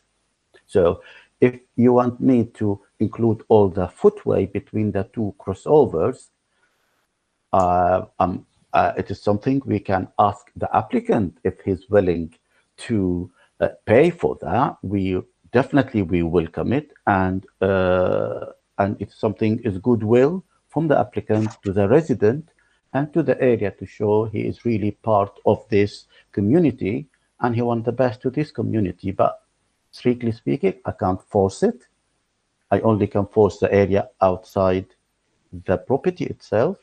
And if there is any impact from the construction or whatever, then we can ask them to rectify it and do it right. But if our footway is already in bad shape, it's very difficult for me to push unless he show goodwill and he want to be part of the community. Thank you, Chair. Okay. All right. Thank you. I've got Councillor Self. Go back up my list to find. So, Councillor Self, you've got a question. I think we've talked about chamfers enough. I had in mind a 45-degree chamfer from the corner of the rear garage of number 3 Sunray Avenue. That's what I had in mind. I'll leave it to officers and the condition. I don't think we're going to get any further with that this evening, but that's what I had in mind. I'm coming back to M42, the accessibility issue. Councillor Fatchkoff-Sumner suggested we might need to defer this application so that can come back to us. I absolutely do not think we need to defer it, because we've heard this evening from the applicant himself saying that they're happy to make amendments to comply with M42. Now, obviously, we need to nail that down. I'm not just going to take his word for it. I'm sure his word is absolutely fine, but we've spoken about a Section 3 application, Alex. So my question, Alex, I know you've sort of been asked this before. I know about Section 3 applications. But I don't know everything about them. I thought a Section 73 application, you could vary or change a condition attached to an application. So we wouldn't leave it so that we're relying on the applicant to so if should this get approved tonight, we wouldn't want to leave it for the applicant to subsequently for them to have to put in a Section 73 application, because they might never do that and then they might not comply with M42. So how do we cover that? Or can it be covered in a condition that M42 must be complied with? That's my question. Thank you. If councillors wanted further security above and beyond the commitment the applicant has made, then it is possible to attach a pre-commencement condition to any approval requiring demonstration of full compliance with M42. Okay. Thank you, Alex. So, Councillor Boulder Hughes, have you got a question? Yeah. Sorry, and just a quick comment. I can no longer vote on this item because my browser cut out. So just making that clear to members of the public when I don't vote later on in the discussion. My question was on the Sharon's proposed amendment. Is there a risk that the applicant would be able to appeal for non-determination if we went for this amendment? Because my concern would be that we've put back a lot of planning applications by quite a few months. At what point would this need to be determined? Okay, Alex, can you answer that? It is within the applicant's gift to lodge an appeal against non-determination. The application's target date was the 11th of September this year, and we have brought the item to the first available committee, which is obviously tonight in November. So that is within the applicant's gift, should they choose to take that option. Okay, thank you. Councillor Shaper? Sorry, I think Sir Sheila picked up on my question earlier, so that's fine, thanks. All right. Councillor Sumner. Thank you, Madam Chair. I just want to come back. I know people are saying they don't want to talk about the chamfer anymore, but I've just got a question, and it's a legal question, and it's one for Alex. Now, my understanding is that under permitted development, we could agree the chamfer now in a planning condition, but the owner of the site could just use permitted development rights to put their fence right up to their boundary anyway. Is that correct? Because there seemed to be no point us thrashing out a planning condition to chamfer the edge if actually the person who purchases that plot could just turn around and go, actually, I want to take back that bit of garden. So are we going to back that up with any kind of Article 4 direction to stop that happening? Otherwise, isn't it really just a planning condition which doesn't have any teeth? But again, please let me know what you feel, because that's my concern on that one. Although it's a fantastic idea, I'm really thankful for the applicant and their agent saying they're willing to do this. But ultimately, as soon as they sell the property, it passes out of their hands, and so it's, what can we do to make sure that that actually stays in situ and that people don't just use their permitted development rights to erect a metre of up to 1.8 metres? Alex, do you want to answer that? Thank you, Councillor. An Article 4 direction wouldn't be the appropriate mechanism to employ in this case, but Councillor Falchkoff-Sumner is right that ordinarily permitted development rights would allow you to erect a boundary of up to 2 metres in height along your property boundary. If councillors were minded to, we could remove permitted development rights to ensure that chamfering of the corner remains in situ, and we could remove it specifically for that northeastern boundary. Okay, and with that, could that be within the same condition, or is that another condition? So amending the that would have to be a standalone condition. Okay, right. So looking down my list, I've got Councillor Gander. Have you got something you want to ask Alex or Eunice? Yes, thank you, Chair. You don't want comments yet, do you? No, is that right? No, just questions of the officers at the moment before we go to the next stage. Right.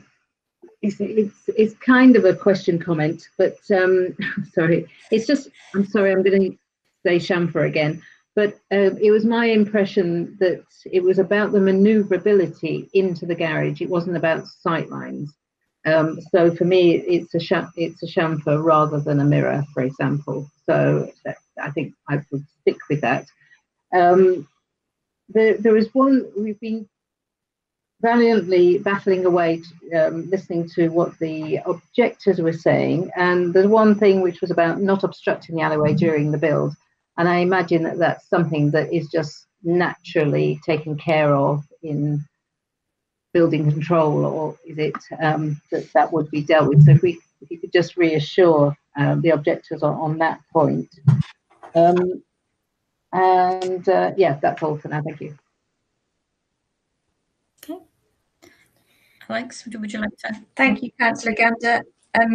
I could just provide reassurance that there is an existing condition suggested for a construction management plan, which would be prior to commencement of development, to ensure that a number of issues to ensure neighbouring residential amenity were bottomed out.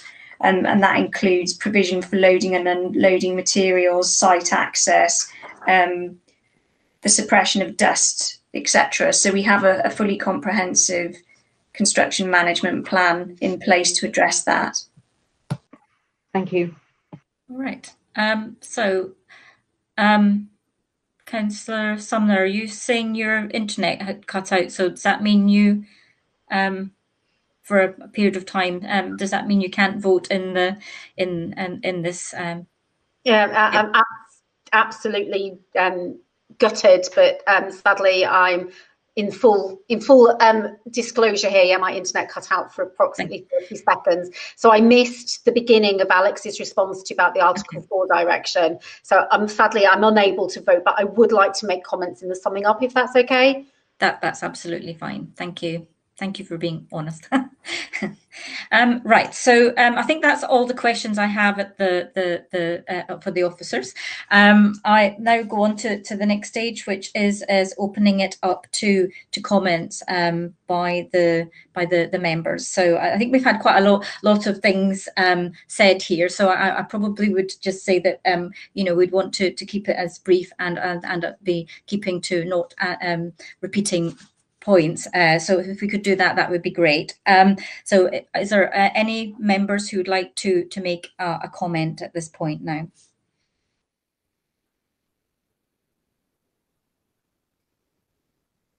Oh. Councillor Sumner, you would like to make a comment? Yeah, particularly as I can no longer vote on this item. I would just like to say that I feel that there are some real positives to this scheme, and I have no objections to infill sites generally. I think the positives, in some respects, building a bit more close to the service roads does allow for greater oversight of that area where we do have fly tipping, and so I do perceive there are benefits. I do still have concerns regarding particularly the way that the property opens up quite closely onto the pavement, and I do wish that if I was voting, I would actually vote to reject, not because I don't agree with building something here. I just feel that there is a better solution that would allow some element of construction on this site, but would actually mitigate my serious concerns regarding the pathway, which is very narrow, does get used by a lot of people with mobility problems, and I would be voting to reject. But having said that, I do feel obviously the applicants are working quite hard to try and overcome some of these problems, and I just feel if we were to either reject and invite them to come back with a better scheme, then it's something that I would be able to support in future.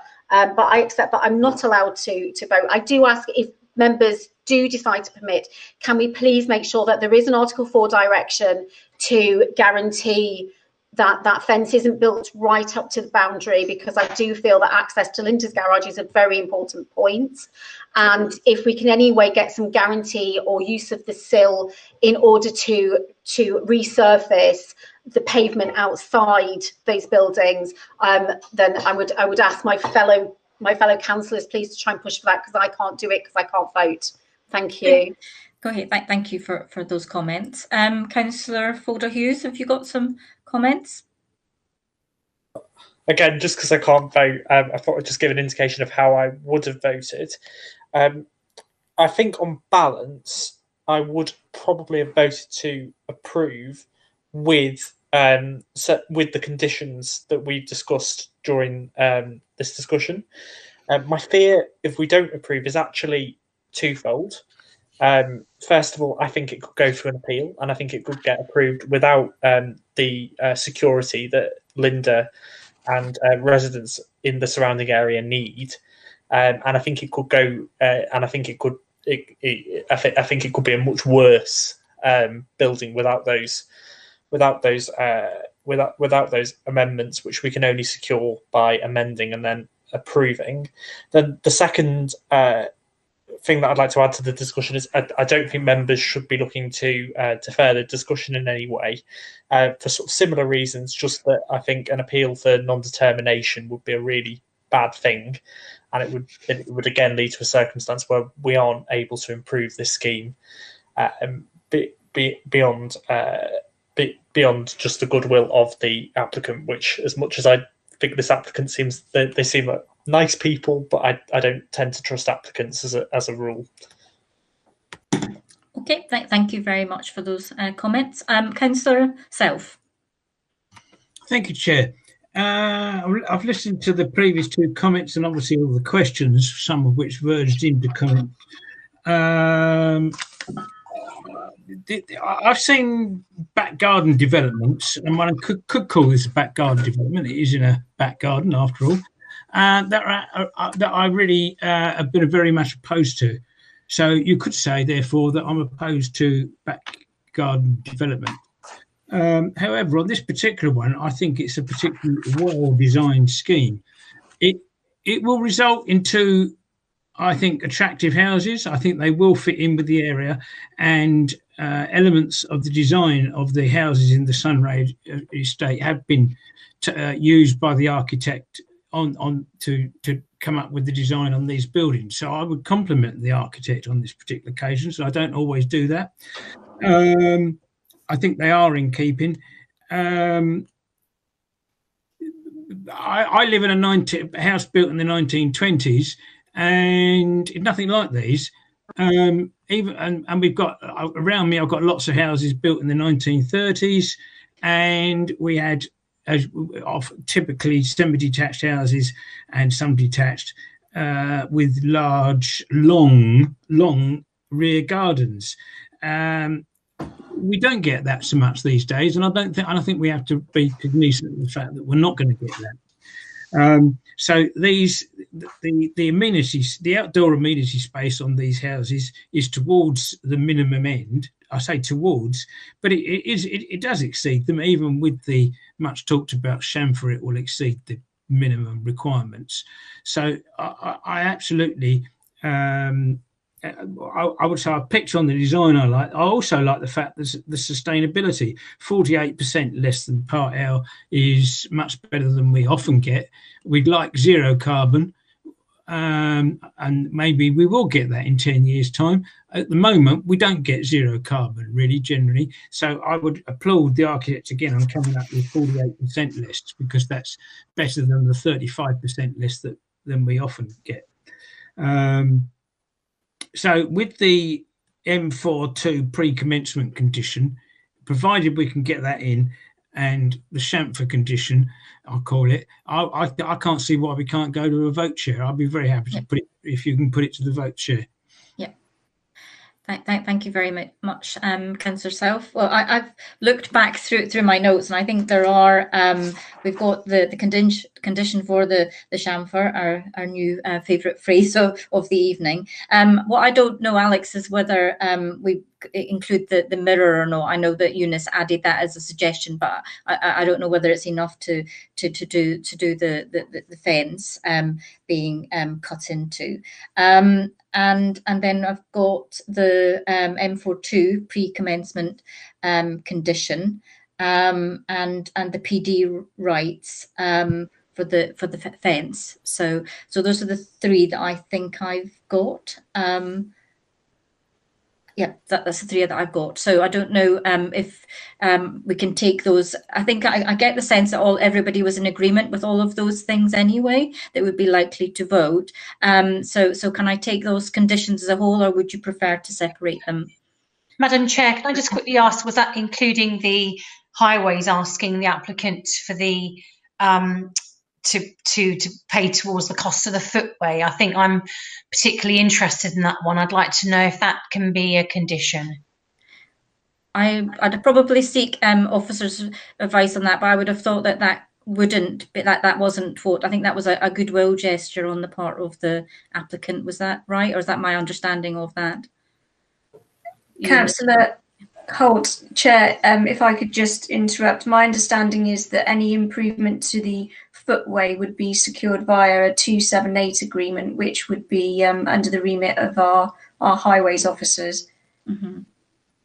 So does that mean, sorry, Chair, does that just mean that we don't have to make that a condition now, but it can be factored into the decision-making process after tonight for this application?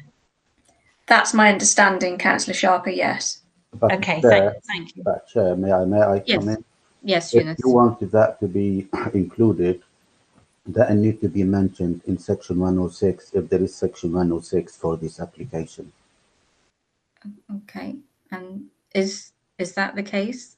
Yes, we will be asking the applicant to enter into a legal agreement to preclude future occupants from obtaining car parking permits if the area was to be designated as a CPZ in future. So the applicant has already agreed and committed to enter into a legal agreement, and we could add the clause that Eunice just mentioned into that. Okay. Thank you, Chair. Right. Okay. So I go back to those things that we've already listed. So are we going to do I get a sense from the meeting that we want to do this? If anyone could say that they don't want to, you can put in the chat to say that you wouldn't want to treat them as a whole, you want to do them individually. Otherwise, I'll do them all together because I feel that everybody has been making similar comments. Okay, I've got nobody's saying that they don't want to do it in bulk, so I'll treat them all together. Now, what I just need clarification on is whether the legal agreement part is part of this or whether I need to keep that separate. That's probably, Martin, do I need to have that as a separate vote? No, it is part and parcel of the amendment, which we can now ask the committee to approve as part of the original motion. Okay, and do I need to repeat that's now 4 things? Do I need to repeat them, or are you happy that I've said them already? We're happy. Like, I think I've got some shaking heads to say yes, indicating yes. So okay, we're all agreed on those things. Are we happy to go to a vote then? Yes. Okay. All right. Martin, do you want to do the vote? Yeah, thanks, Chair. So the first vote which we will have is to amend the original motion that was made at the beginning of the discussion by the Chair and seconded. So therefore, we will be adding the additional conditions and also the reference to the Section 106 amendment. So I'm firstly going to ask if members are happy to approve those additional things going into the motion. So we would be approving an amendment to the original motion before we have a vote on a substantive motion. If anyone is against the amendment, could you indicate in the chat box at this stage? And if there is any dissent, I will then take a individual vote.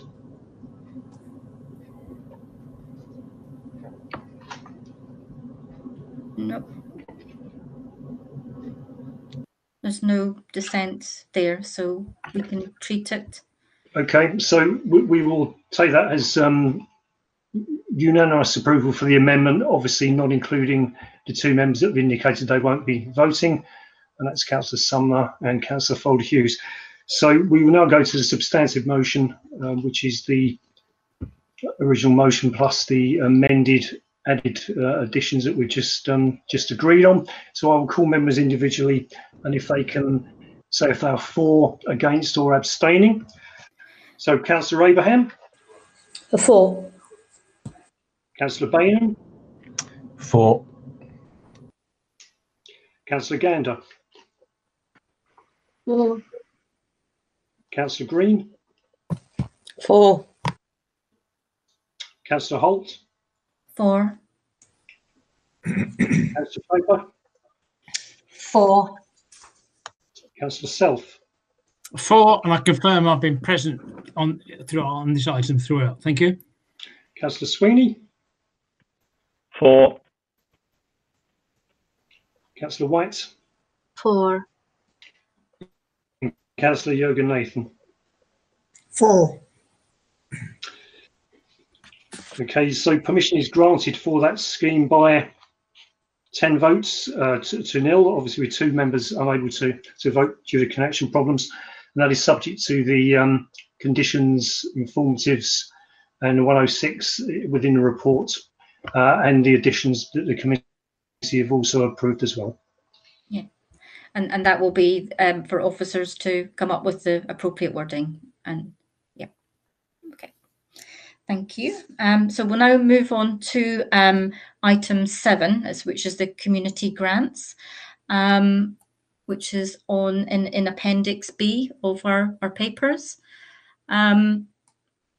If I'm not sure, did I go down to my papers?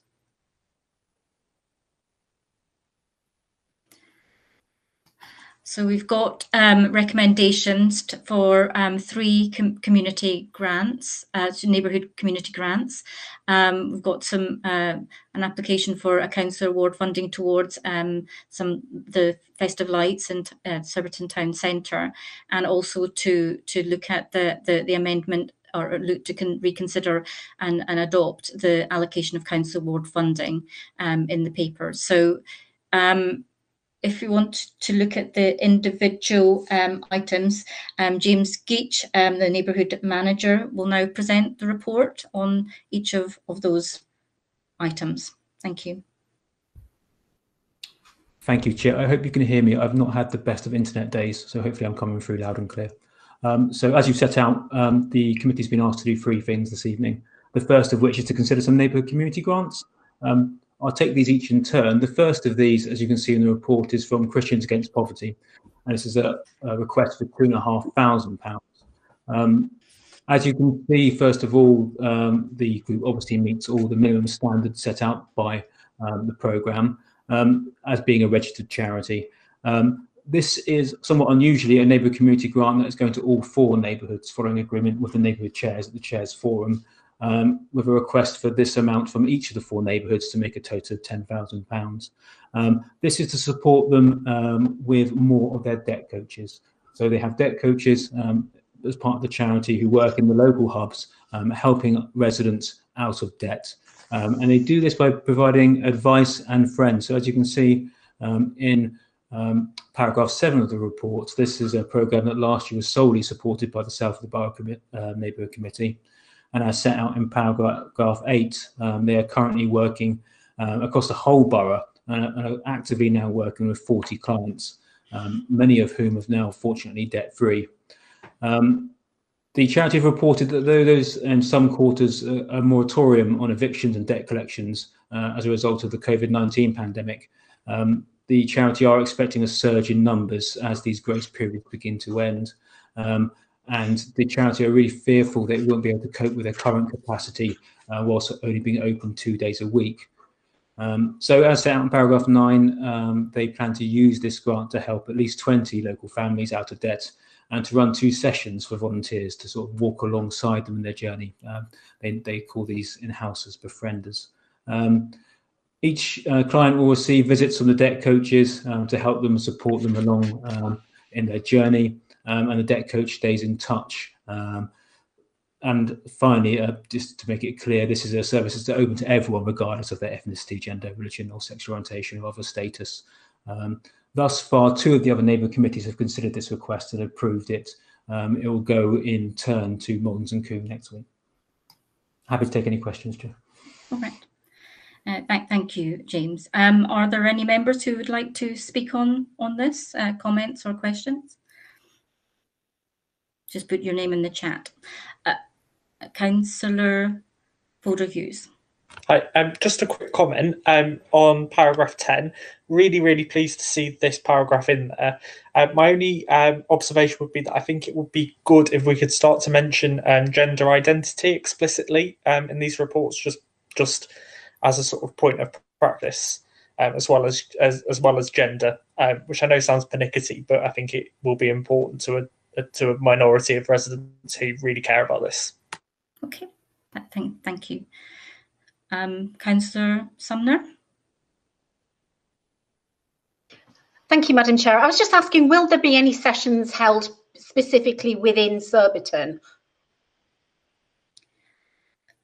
James, would you like to answer that question? I mean, I think from looking at it, in fact, probably one of the things that I would probably like to do, and my co-chair Anita Sheba would like to do, is to have people coming back and telling us what they've done, so we've got some outcomes to see where our money has been spent. But obviously, that's not possible at the moment. But James, do you want to comment on the fact whether they will specifically be in Surbiton or not? Yes, thank you, Chair. Obviously, it's demand-led. The applicant has shared with us the postcodes of all the residents they're currently working with, and I can assure you that is equitably distributed across the whole of the borough, and many of those are in Surbiton. Thank you. Thank you. Councillor White. Thank you. I'm glad to hear the bit about the outcomes, because I do always think that that is something that's missing for us.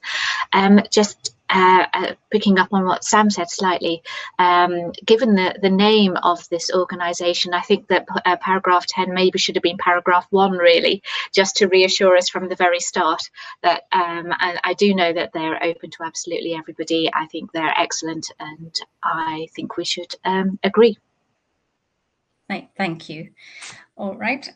On that basis, I think we've not got anyone else wishing to speak. Can I take it that we agree to this to giving them this grant? If anybody's put their names in the chat, if they're not.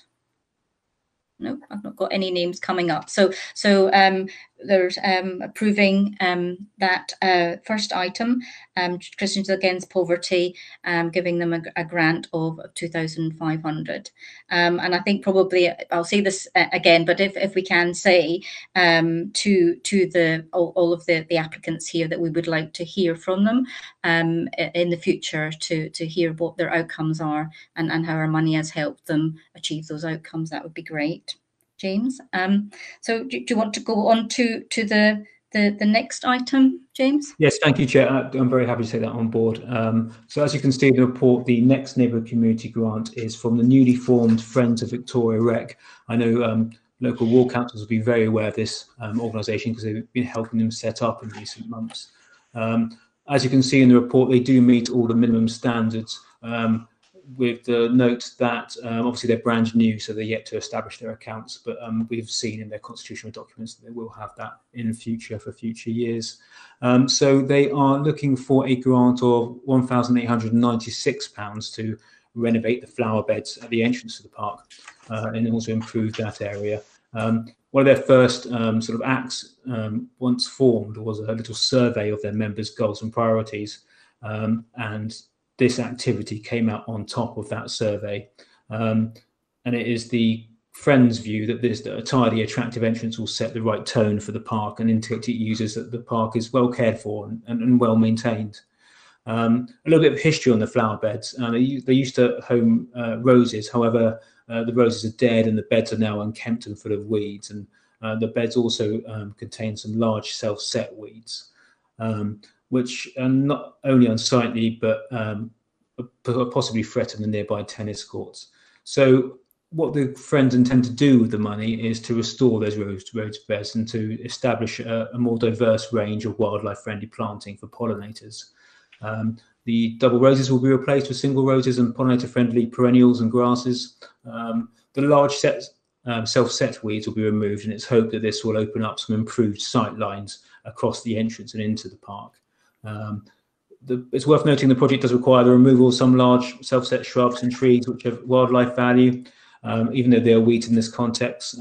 What the Friends are proposing to do is to replace these with the equivalent number of wildlife-friendly shrubs along the railway line and the park perimeter, and I've set out those key tasks there in paragraph 15.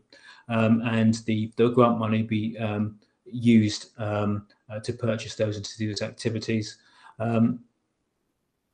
It's also worth noting that I've consulted the Council's Green Spaces team and Biodiversity Officer, and they are confirmed they are very happy with the plans, especially as it enjoys the support of Ida Verde, the Council's contractors, who have made a kind of in-kind donation of time to assist the volunteers in the form of skilled labour, plant and machinery.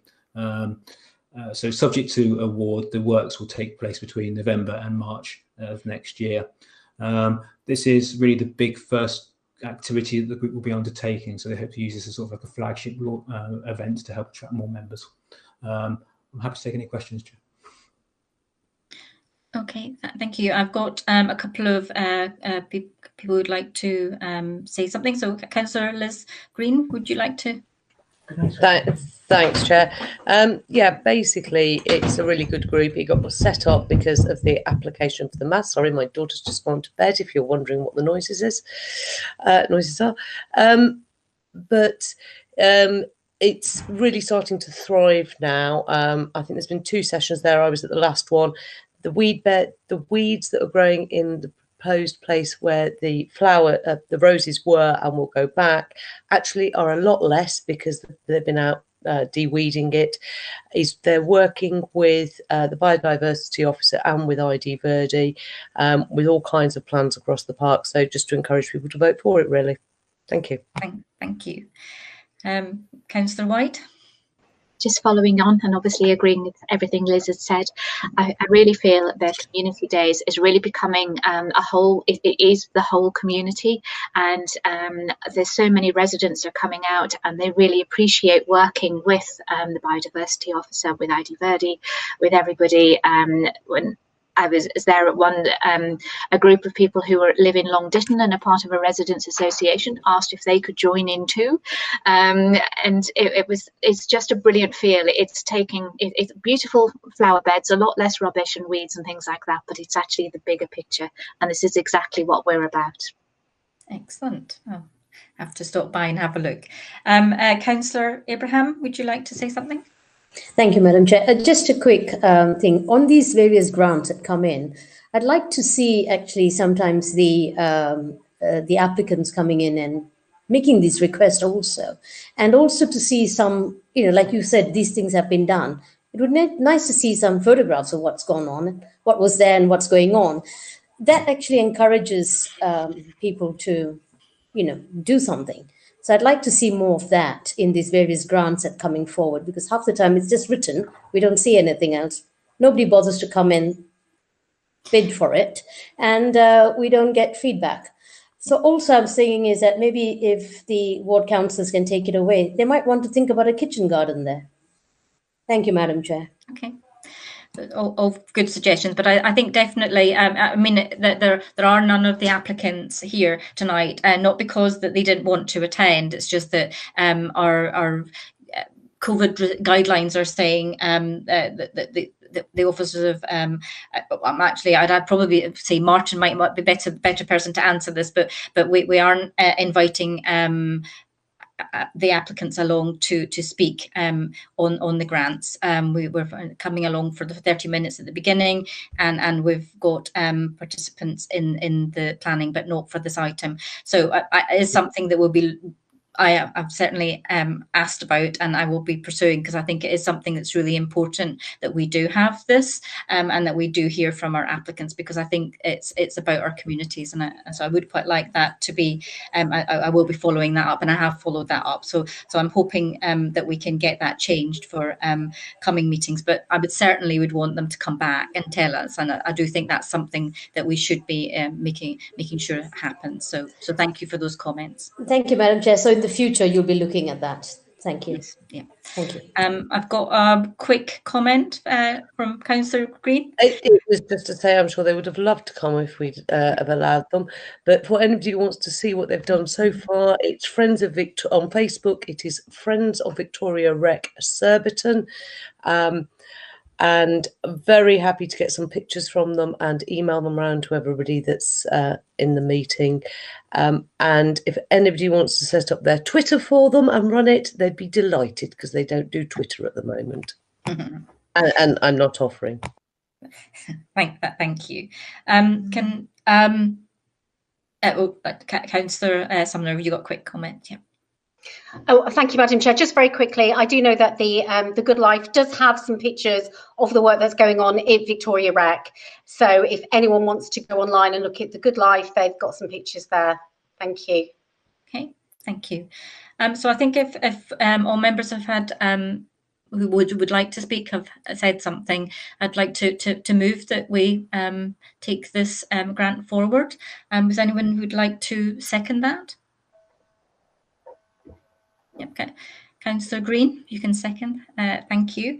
And can I take it as a unanimous support for that, or if you can say in the chat box if it's not? Nope, lots of shaking of heads in a positive way. So we'll take that as agreed unanimously. Thank you very much. James, can we now move on to the next grant application from Save the World Club? Thank you, Chair. So the last application for a neighbourhood community grant this evening is from the Save the World Club. Obviously, most members will be aware of Save the World Club because of its long-standing history as an environmental and creative arts charity, primarily concerned with using recycled materials. However, as set out in paragraph 19, the Save the World Club have also been working very closely with Kingston Voluntary Action and a local partnership of 6 other community organisations to collect, redistribute and prepare surplus food for vulnerable communities.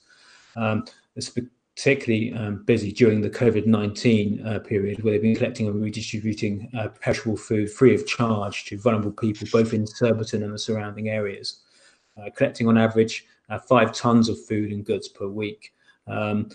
Very late in the evening from supermarkets, anti-social hours, the food is delivered immediately to individuals, community centres and churches and faith groups, as well as community groups and any centres where people can collect it. The club is a member of Kingston Voluntary Community Sectors Partnership Project Food for All, which is led by Kingston Voluntary Action. This project, being funded by the government in partnership with the Lottery Community Fund, is delivering activities specifically aimed to support local communities affected by food insecurity during the COVID crisis. In essence, the process works by food being donated to the club by supermarkets, including large donations almost daily from large local branches of Aldi, Tesco and Waitrose. And then late in the evening, this is immediately distributed to volunteers, to those most in need, through existing local networks such as Kingston Churches Against Homelessness, through Piper Hall and the Cambridge Road Estate, and in Surbiton, regular donations are made to the Surbiton YMCA, as well as to the Royal Star and Garter, as well as around 40 local residents. So the grant is to assist the club with their ongoing work collecting and redistributing food. They're running a food and goods for all project between November this year and April next, which is aiming to collect surplus food from a minimum of 12 locations each week. This will result in 288 collections over a 6-month period, and they're estimating that their efforts will help feed 6,000 low-income and vulnerable people. The club are supported predominantly by a small group of hard-working volunteers, roughly 6 in number, and they intend to use this grant to train and support another 6 volunteers and drivers to collect and drop off food. The project is budgeted to cost £3,500, £500, my apologies, has already been secured by way of a grant from the Kingston Rotary Club. I'd just like to briefly bring members' attention to the late material. And my apologies, I appreciate there's a fair amount of late material, which is never a good thing, and it comes quite late in the day. But we had a number of outstanding questions at the point the agenda was published. So I did want to bring some of those results to the committee's attention. Appended to that is a breakdown, a more complete breakdown of the applicant's budget. As shown in that breakdown, the majority of this budget, just under £2,000, is for the direct delivery costs. So this is occurred collecting and delivering the food. So as before, there's a small dedicated team who working 6 days a week, late into the evening. Some of the drivers, obviously, they all start in different places, and some drive further than the others. But they've taken a calculation, made a calculation, and it worked out the average distance split over their 3 cars is 10 miles a day. And as you can see in the budget, they've calculated these costs on a mileage rate of 45 pence a mile. The club are seeing an increasing need for food during this second lockdown.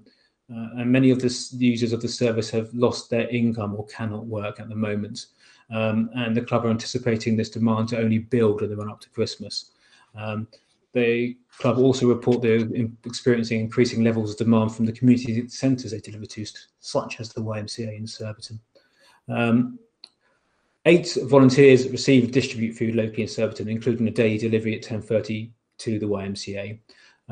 Residents who would like help and can access the service can do so in a variety of different ways. They can visit the website, they can contact the club through social media, they can access food at the places where the club deliver it to, such as the YMCA, such as Kingston Churches Against Homeless, such as Piper Hall, and can also directly visit the main warehouse, the circulatory in Berrylands. And of course, there's always email as well. In terms of the training that these new volunteers will undertake, the new volunteers will be taking an online course in basic food hygiene, and this is all about the processing and handling of food, whereas their existing volunteers will undertake some refresher training.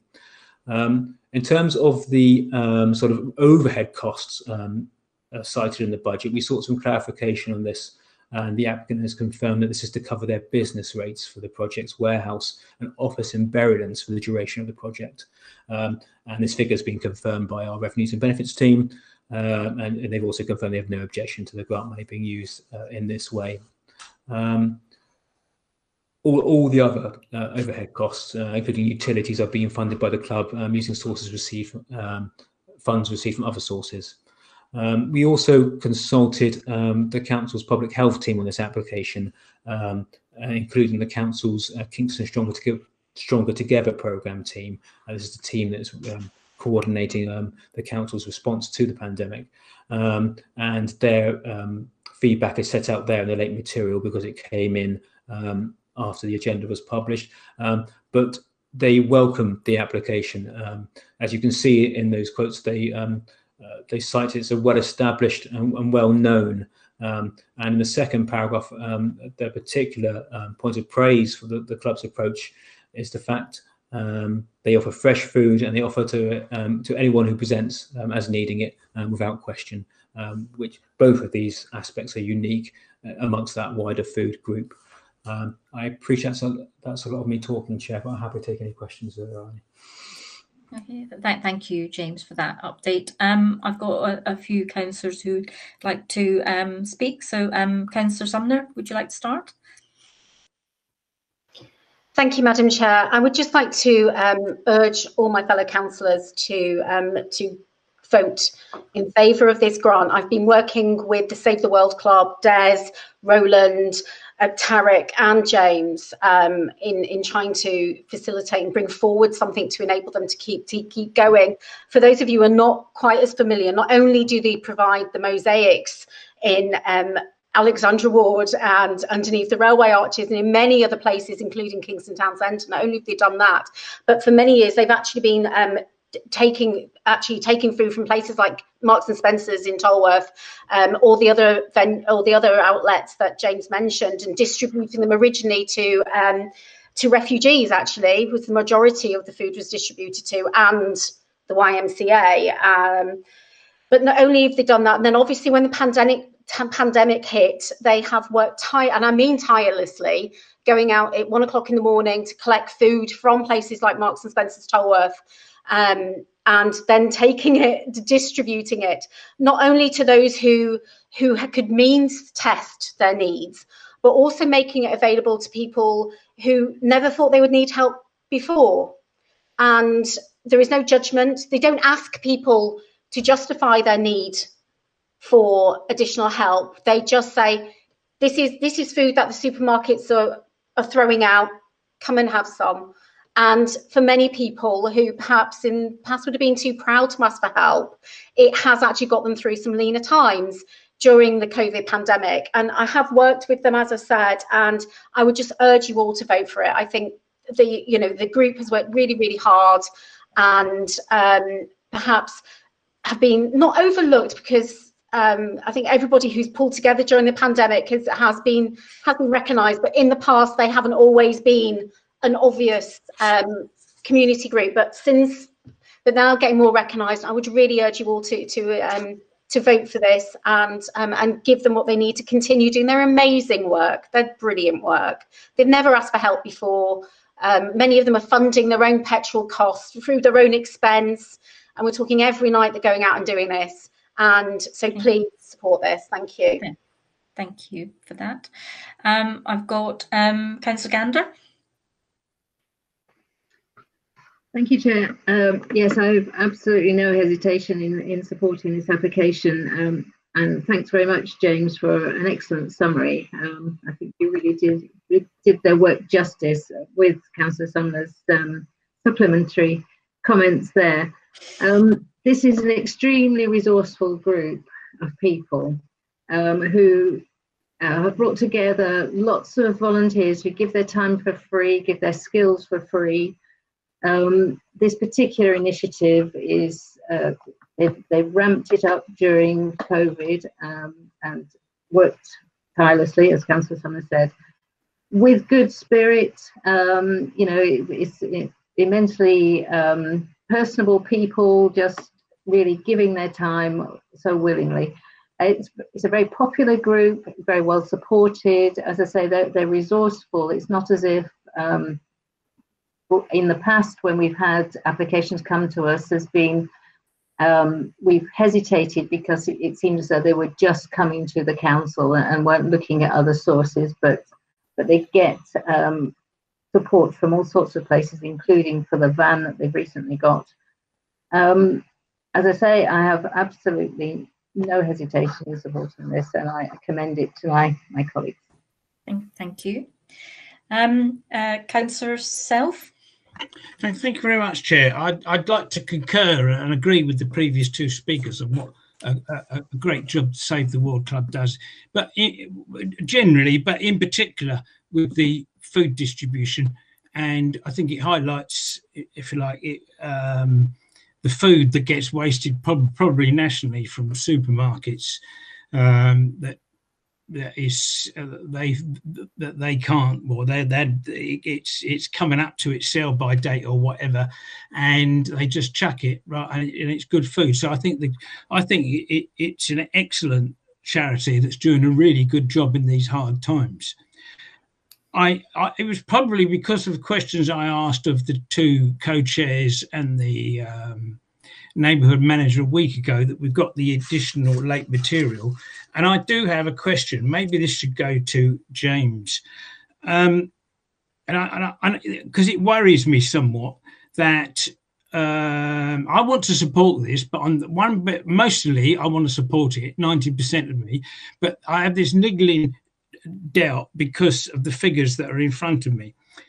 And I think it's a pity in this particular case that the applicants actually can't. I would have liked the applicants to have been in the meeting and along with the other grant applicants, and we take grant applications early on in the meeting, not to keep them till 10 o'clock at night, but I'm just talking generally going forward. Because I think I would have liked to have asked the applicants directly, because what I'm going to say now, no doubt they're listening, and I genuinely would like to ask them, and I think they should have a chance to have their say. But there we go. That's not their fault.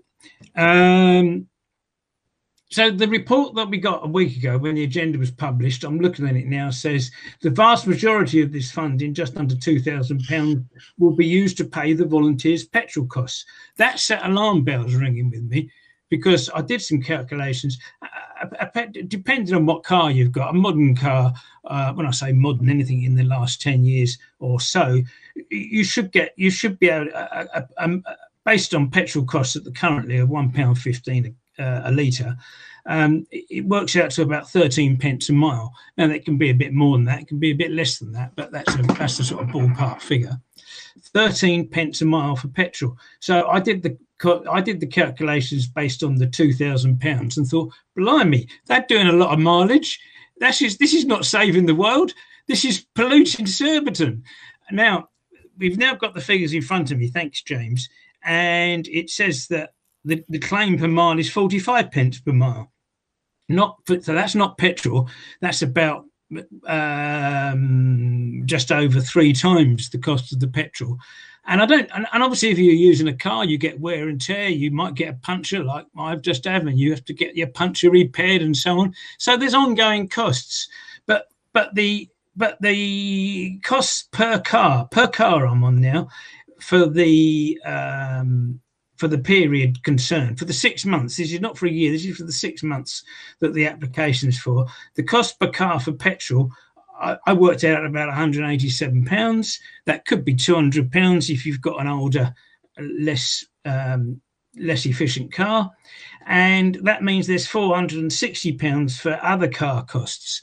£460, as I say, depending on the petrol, that could be 440, it could be 480, but it's that sort of 450, that sort of thing, which is about 900 or over £900 on an annual basis. And I've got an issue with that because these are volunteers, and yet they're claiming this is in addition to running of the car.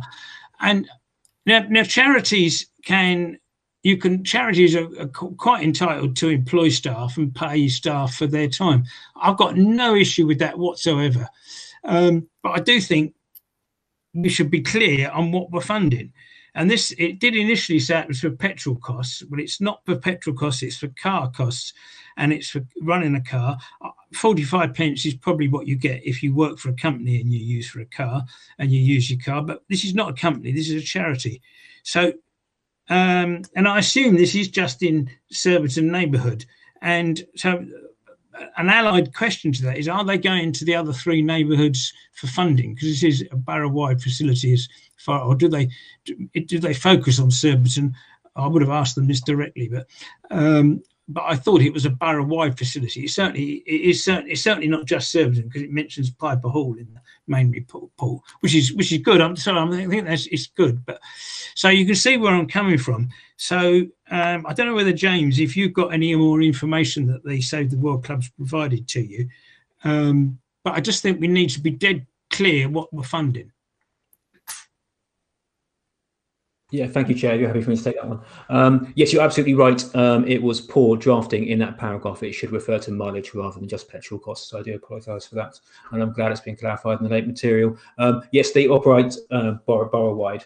They are a borough-wide charity, and they even go and collect some of their produce. That's why they do so many miles further afield as well. So they distribute in the borough. They collect groceries from all over the capital and beyond.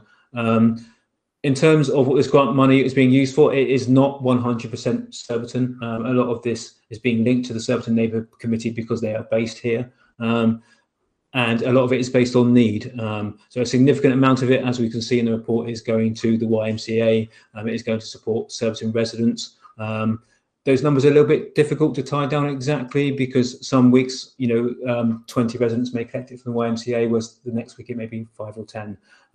But no, it's not solely for the neighbourhood, but the officers were content that the charity being based in the neighbourhood and with a significant number of the users being with the neighbourhood, that we could bring it forward for your consideration. Okay, thank you for that, James. Can I move on to Councillor Yukonathan? Hello, Chair. Thank you very much indeed. I know I keep being quiet. I don't want to take any of your time. It's already 3 past 10. Yep. Having said that, I know this Save the World Club since 2000, and I used them as when I was a mayor, they were my local charity.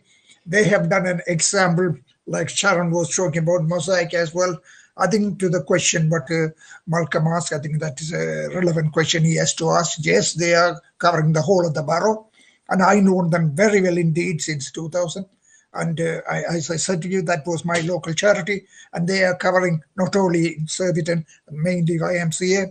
And I think one of the things is at this moment, as a pandemic is a serious issue. And if you just imagine that if you want to bring everybody we need to bring them in. And I think you said it, Chair, at a time, so that they will tell us how they are doing it.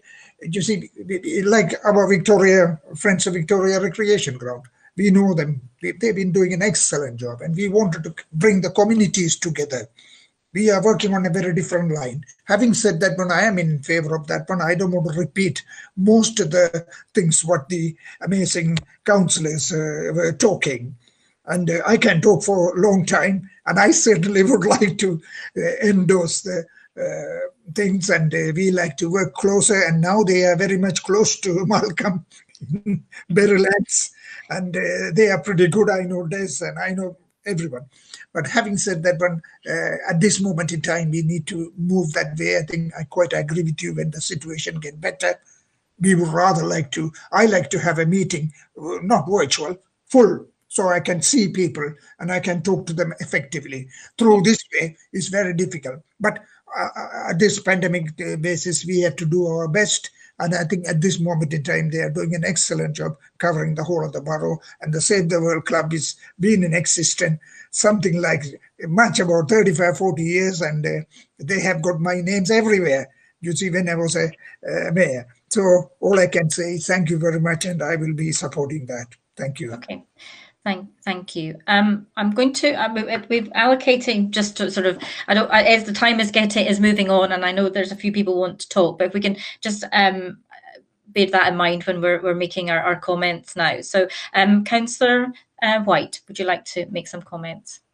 Thank you very much. A big thank you to Malcolm, because I do think that sometimes we don't scrutinise as much as we should, because we understand where it's all coming from, that the enthusiasm and the goodwill of everybody. So I think really grateful to Malcolm for scrutinising this. I just wanted to say that yes, I would say that petrol and mileage, it should be mileage costs. In my charity, where I have a lot of volunteers, we pay 46 pence per mile to our volunteers.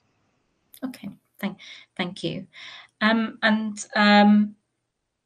know you want to comment, Councillor Sumner, but I'm not sure if you can just make it very quick, because you have spoken already, and the time is moving on. So we could just do a quick comment. That'd be great. Thanks. Yeah, it's obviously Tarek, Des, and the rest of Save the World Club are not here to respond to Councillor South. Yeah. And so I'd just like to for a moment just put some balance on this.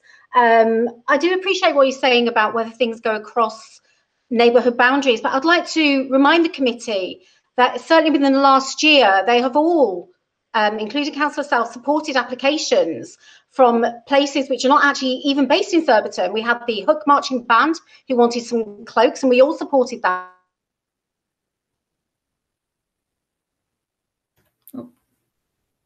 Amazing charity. The last application was from the Christian Aid charity, who are looking at giving people help with that are going through, that need debt counselling. None of that was solely within Surbiton. So what I would beseech to Councillor South is to actually perhaps put aside that argument. 45 pence per mile, if you have a look on the Inland Revenue website, is probably a standard rate in terms of tax. These are volunteers. They do a lot for the community. In terms of sustainability, I'm sure they would all love to have electric cars to deliver their food, but they can't afford that. They do, from Berrylands, have a repair shop. Anyone can go at any time in the day, take your kettle, take your toaster, they will repair it for you for free, so you don't have to buy a new one. So I would consider this to be actually one of the most sustainable charities in the borough, and I'm sure Councillor Gander would agree. So Councillor South, I recognise and it's great that you're scrutinising figures. I often do the same myself, but in here, I feel on this one, I really feel that we should be supporting this amazing charity and actually helping Des, Kay, and Roland do more of what they're doing better. Thank you. Okay. Councillor Shaver, have you got anything more to add, or shall we just, is there something that you really want to say, or will we move to the vote? I'm actually fine, Chair. Thank you. Okay, that's fine, because I mean, I think we've had quite a lot of it's been really good, and it is good that we're scrutinising and looking at it. And as I say, I would definitely, we would as chairs would like to bring back to see what the outcomes are and to hear more about the great work that they're doing. So thank you everyone for that contribution. Can I now move this amount at this grant application of £3,000? Would someone like to second that? Councillor Sumner? I'll put you as seconding it. Your hand went up first that I saw. Right, and are we wanting to take it to a vote? If you want to put it in the chat box. Okay, Malcolm has said that he would like to abstain. Will we? Is everyone else, or do we want to do a named roll call? Martin, would you like? I mean, I'm not seeing anybody else say anything, but I've got just in the chat box. I'm happy to accept the vote with Councillor Self abstaining and the rest of the members voting in favour, unless anyone is indicating otherwise. No, nobody else has indicated yet, so I'm happy to take that as it. All right, thank you. Okay, so now we'll go on to the next item, which is the Christmas tree and lights for the centre of Surbiton. In previous years, we have done this, and what we've got is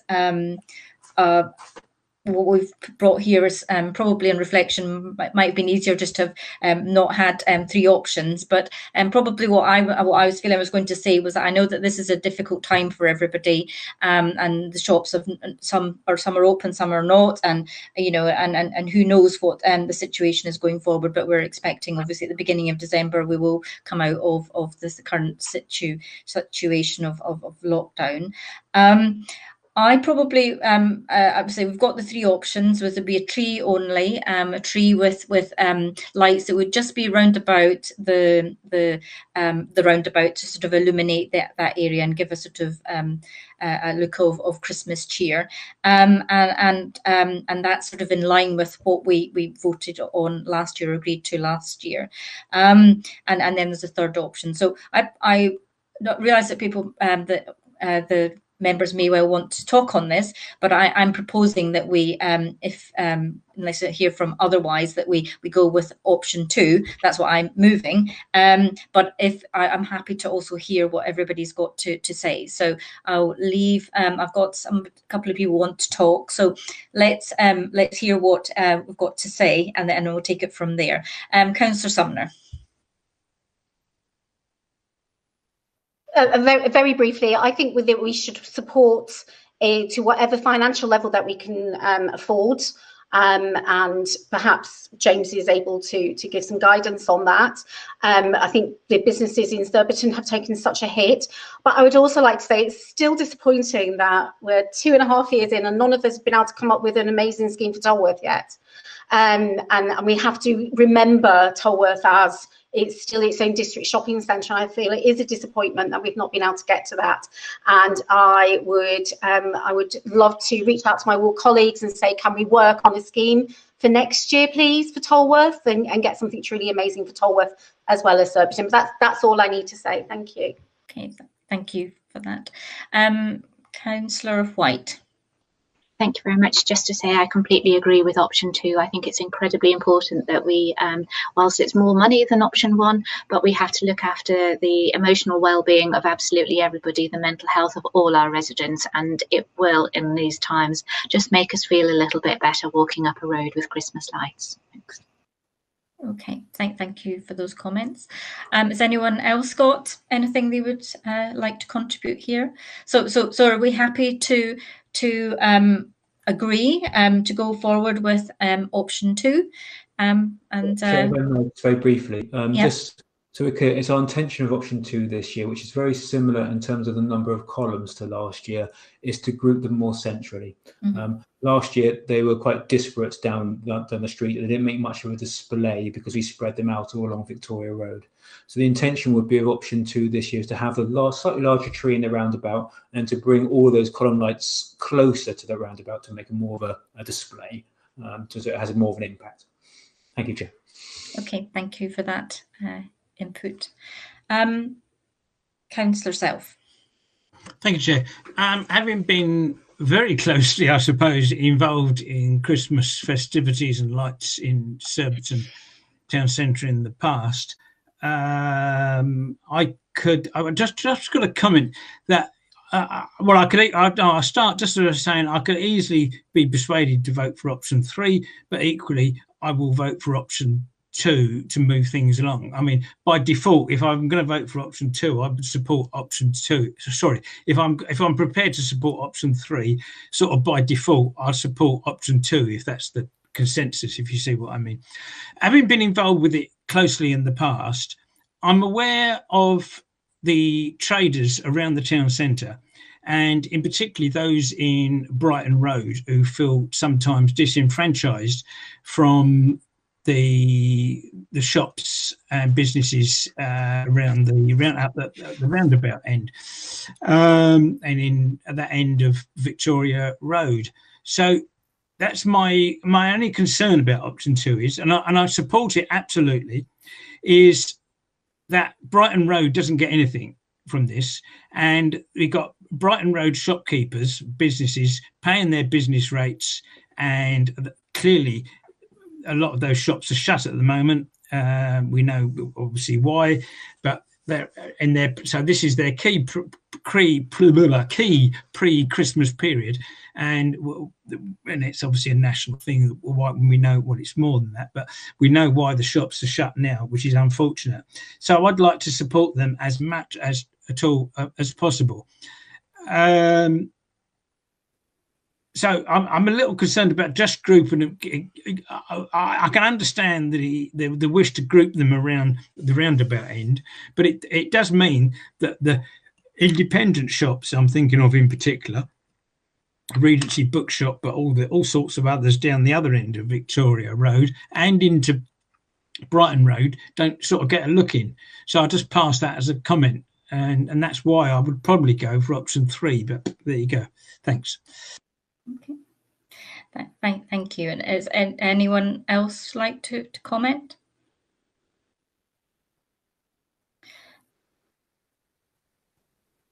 Nope, doesn't look like it. So are we wanting to vote, because we have got options and we've also got somewhere in between as well. So it doesn't need to we don't need to go with just option 2. Councillor Sumner.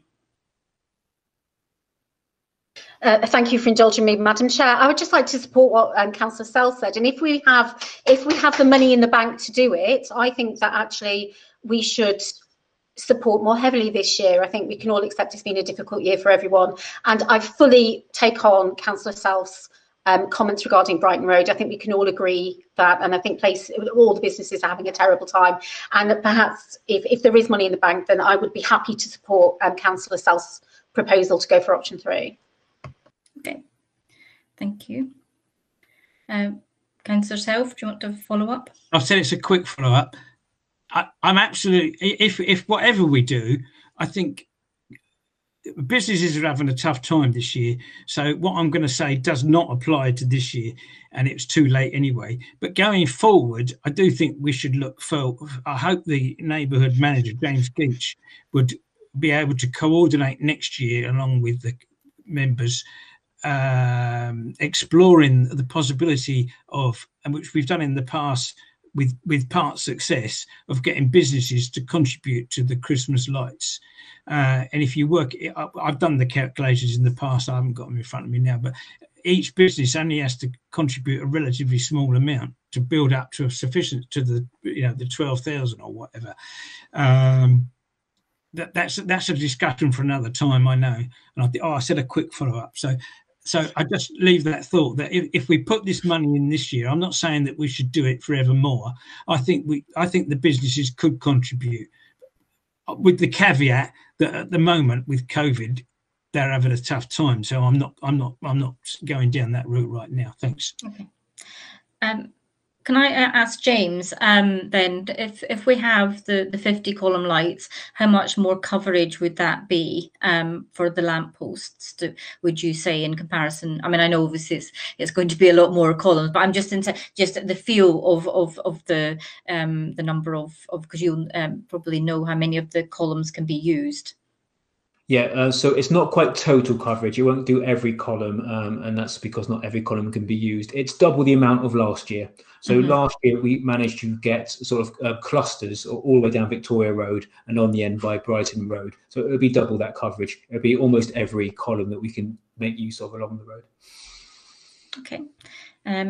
Councillor Folder-Hughes.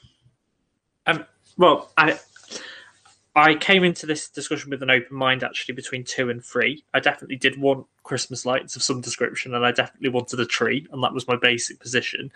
Having thought about this a little more carefully, I am persuaded that we could do 3, just because if we look at the amount of our council award funding that we have spent this year, we haven't spent a great deal of it. And if we look at the kinds of things that we normally spend our council award funding on, they tend to be things like, for example, last year we funded the Surbiton Marching Band. We tend to fund things like the Surbiton Boxing Club. We're looking at these community organisations that do things as a group. I don't think actually that those groups are going to be doing much of that sort of stuff before April.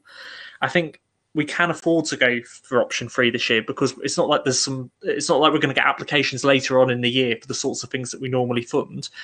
My concern coming into the meeting was whether we would get applications for from organisations to support them through COVID, which is why I was a bit tentative. But actually, I don't think we are seeing that. I don't know if that's your perspective as co-chairs, but I don't think we are seeing a huge flurry of voluntary organisations coming to this pot of funding for money.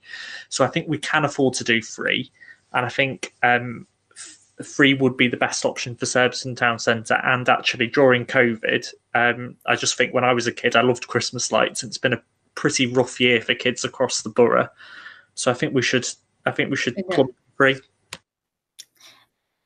Okay, thank you. So James, can I just confirm, if we do the 50, would that go all the way down and onto Brighton Road, or would it just be the main high street? It would be enough column displays to go all the way down the road and turning the corner. Right, okay. There are some columns that aren't currently in use, so it won't be every single column, but it certainly give you a very good spread down the road. Okay. That's fine. Well, I think I get a sense from the meeting that we were edging towards 2 was in the middle, and 3 seems to be where I'm getting a lot of comments on that. So is it better that we perhaps just vote on that one now? I know Sheila, you've got your hand up, but would you want to say something quickly, because it's yeah.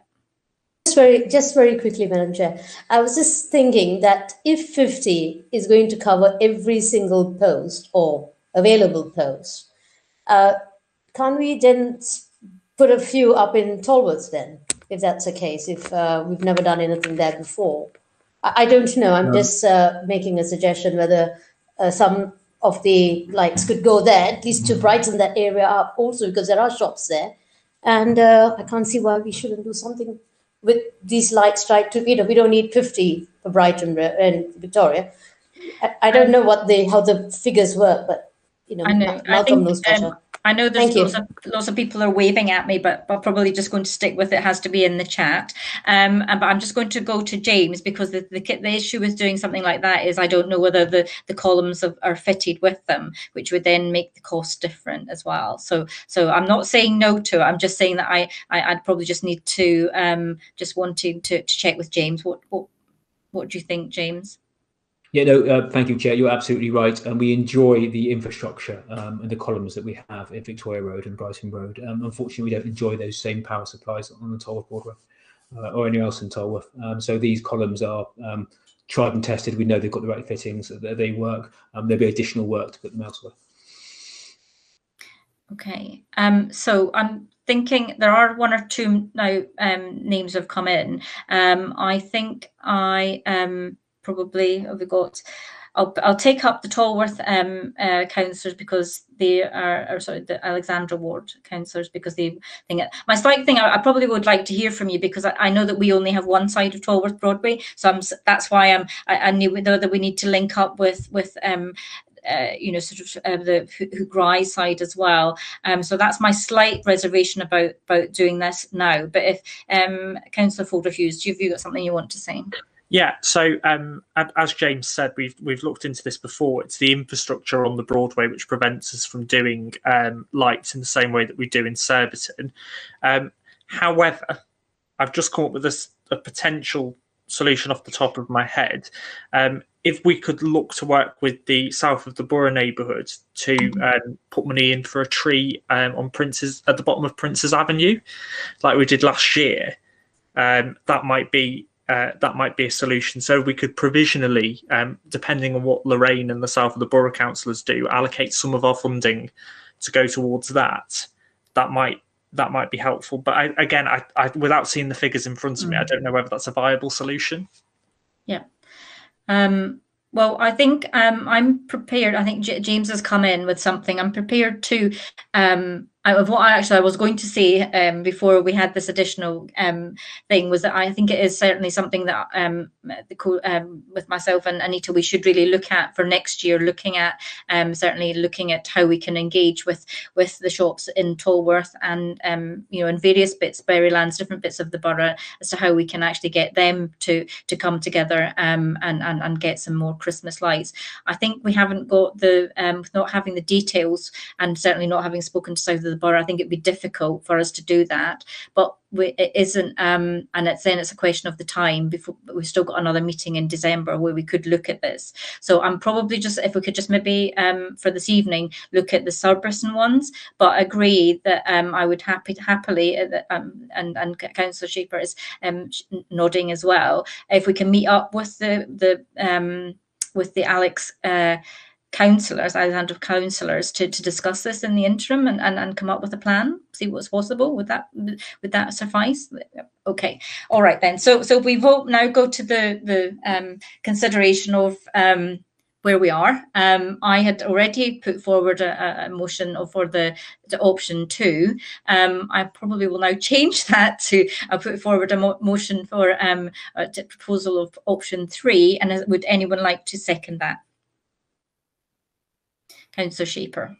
And do we want to have a vote on this, or are we happy to accept that? I can't see anyone in the chat saying to the contrary. So, okay, that's great. And I agree to that if we can meet up, to organise something offline to meet up and discuss Tolworth. Thank you. All right, that's that one complete. The final bit, James, do you want to introduce the next piece on the ward councillor? Yes, I'm very happy to do so, Chair. This is about the annual review of council award funding. So council award funding has been around for some time. It was first introduced in 2016-17. And as the committee are well aware, it's for that flexible and small and timely awards for local initiatives. When this scheme was first introduced, these funds were allocated individually by ward councillors to local projects. However, at the start of the 2019-20 year, as part of the introduction of the current iteration of the Community Grants Programme, neighbourhood committees were given the opportunity to collectively pool this resource in order for it to be allocated by the neighbourhood committee. As we know, this is an approach that was adopted by Surbiton last year when it agreed this process. When it agreed this process last year, the committee also agreed that it would be reviewed annually at the start of each municipal year. As this is the first meeting of this year, which has not been reserved exclusively for planning applications or urgent matters, it's the committee's first opportunity to review these arrangements. So therefore, the committee has the opportunity to revert to the previous iteration of the scheme if it wishes to do so. Surbiton is the only neighbourhood committee that has adopted this approach. It's worth mentioning that all the other neighbourhoods currently allocate it as the scheme was first introduced. Okay. So for me, I would just like to say that Councillor Shaper and I have been working on a community plan for Surbiton, and appreciate that we haven't brought this forward. It should have been done annually, and I think it was first done in March 2019, and we probably should have done it in March, which was just when the pandemic started. So we haven't had an opportunity to look at this. So my proposal was that we just stick with what we are and where we are, and that we bring forward for this municipal year, and then when we have a discussion, I'm happy to do this out of this meeting with Councillor Sumner to discuss, for next year, that we look at this, and that we bring forward both things. So we bring forward the plan, and we bring and we revisit it. Either at after the municipal year starts, which would be July, or prior to that. But we are going to be bringing forward our plan in hopefully in the January meeting.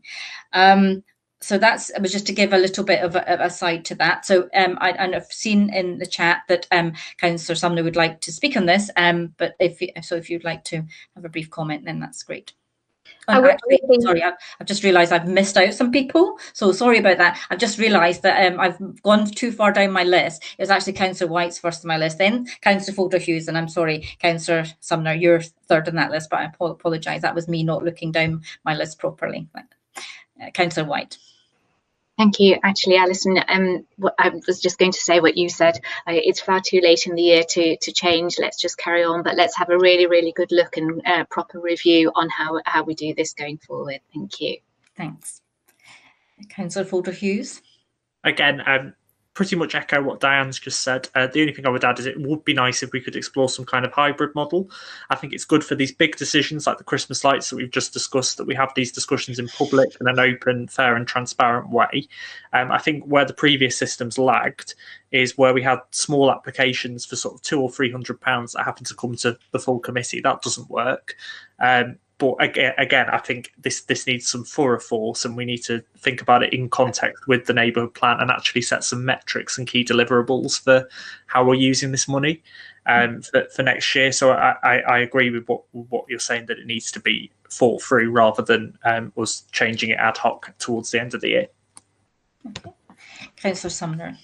Yeah, just briefly, I think I brought this up at the last committee meeting where we discussed neighbourhood grants and pointed out that this is due for review, and I was surprised it wasn't on the agenda. I was against pooling the grants because I do think it takes away that the responsive element for those smaller community groups. I still do feel that. I do accept that it's too late in the day to change it now, and it would be unfair to change it now. But I would like to echo what my fellow ward councillor said about coming up with a hybrid model, which is what I suggested originally when this was originally discussed, and no one was willing to support me. So I'm really pleased that Councillor Folder-Hughes is willing to support me on coming up with some hybrid model now, moving forward. Because I think the problem we've had is, as we've seen, is at the moment people are not able to come and present their ideas. And I thought, and so we're not able to engage with people properly. So I welcome this coming forward at the most earliest opportunity for full discussion. Thank you. Okay. No, I'm happy to take that forward and have an early discussion on that. It's probably a good idea if we could have a sort of maybe have a subgroup of looking at this. So we'll look at that and bring that back. But as far as it's concerned, just to affirm that for this year we will stick with what we've got, which would be bringing them together and agreeing it at the committee. Then are we happy to go ahead? I've got someone who would second that. Councillor Yoganathan. Do we need to have a vote on that, or are we happy to accept that? Yep, looks like it's all accepted. Great, thank you very much. So that's agreed, and that we will bring this back. So Martin, if you can keep that, add that to our work plan that we bring, make sure that we have a date for bringing that back, and we'll discuss I'll add that. Yeah, thank you. So the time is moving on. I don't know whether we've got a few more items on the agenda, which we can probably. I'm not sure that they will take very long, but we could also have a comfort break. I'm in your hands. If anyone wants to say in the chat box if they would like to have a comfort break for 10 minutes, or we just carry on.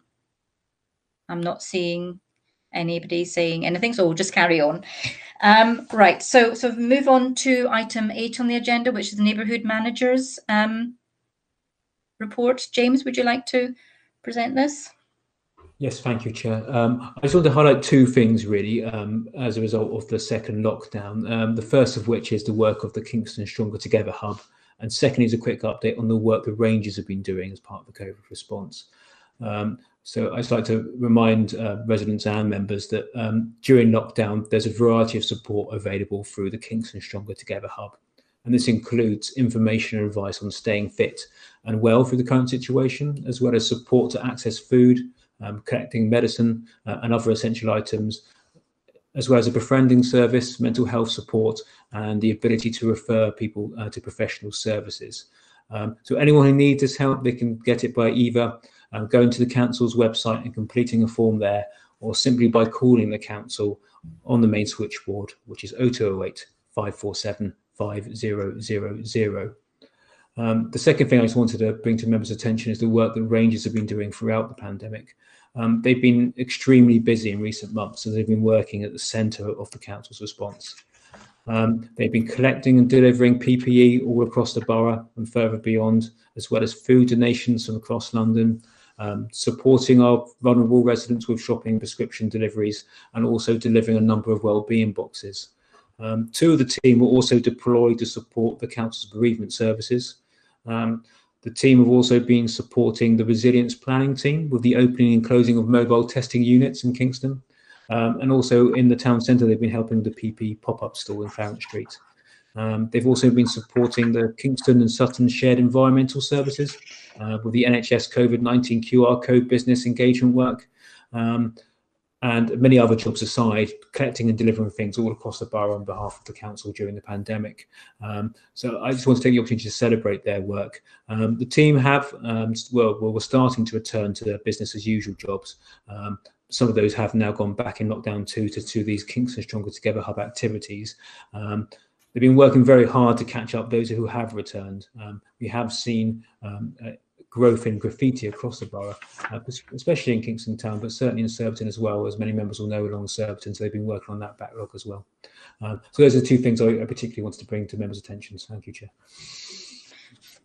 Thank you for that update, James. And yes, we'd just like to thank all our officers who've been working incredibly hard in various reassignments into hubs, and also to our Rangers. It's again something I think that it's great to get the update from you on what the Rangers are doing, and I think that would be a useful addition to the neighbourhood managers report, and maybe even the Rangers coming along to speak at one of the committees. I'll certainly extend the invitation. Thank you. Thank you. Right, so if we can now move on to item 9, which is the Ditton Road consultation, which is in Appendix C in our papers. I would like to say the recommendation on this report is set out on page C1, and I formally move that from the chair, and then we can vote on it after this committee has had some discussion on it. Would anyone like to second that motion? Councillor Self, thank you. Eunice, would you like to introduce the report? Okay, yeah, thank you, Chair. I will. Thanks. Sorry. Okay, actually in January this year, I brought a report to the committee about the healthy street, where I put a number of recommendations. As a part of the recommendation, I recommend some light segregated cycling scheme to be introduced in Ditton Road. And at that time, members agreed for me to send an information letter to residents to inform them of that. In March 2020, I sent the information letter, but unfortunately, we received a lot of comment back and objection from residents not happy with the scheme because it has been, lost parking, and they want to be consulted, not just to be informed. So I discussed that with the ward members and the chair, and at that time, ward members and the chair reached a decision, which is to consult the resident. And I put the 3 options, and it was option 1, which is to consult them on the light segregated, which means we have the curb, then we have cycling facility, then we have a buffer, then we have a parking. And the purpose of introducing such a scheme was to reduce the width of the carriageway, so visually, so we'll reduce the speeding, where the residents were raising a lot of concern about speeding and through traffic. Then we asked the resident to go for option 2, which I thought we need to put options on the questionnaire, and option 2, which is to go for the cycling facility outside the parking car. So we'll have a curb, and we'll have the parking car, then we'll have the cycling facilities. Then members felt they want to give the opportunity to the resident as well to, leave things as it is and do nothing. So I put all these questions to the resident. I've delivered 108 letters to the resident of Titton Road. I had back 46. Actually, it's not bad. It's about 43% response rate. It's a quite high number of response rate. But if you look to the result in front of you, for option 1, which is the light segregated, which is will have the cycling facility next to the curb, I had 14 responses said yes, and 29 said no, and others 3. Then we come to option 2, which is to put the cycling facility outside the parking bay. We have 4 said yes, 37 said no, and others it's 3. Then we come to the last option, which is leave things as it is, and we have 24 said yes, and 17 said no.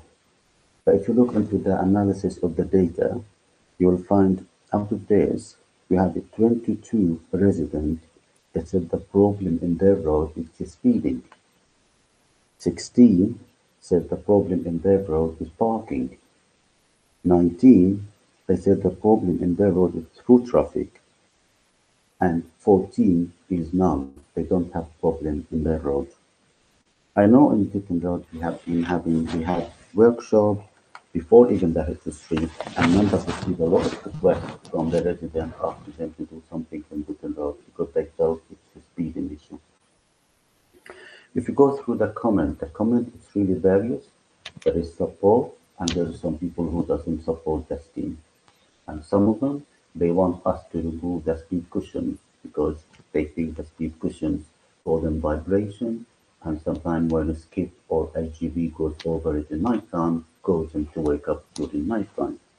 So we have a lot of information received, but on balance, we felt for members is to note this report, and secondly is really there is no any full support in any of these options, hence our recommendation is to do nothing. Then I will inform the resident of your decision. I'm happy to take any questions, Chair. You are on mute, Chair. Noise. Sorry, there was a background noise and I was scared it was me. Thank you very much for the report. Is there anyone that would like to speak on this or ask Eunice any questions?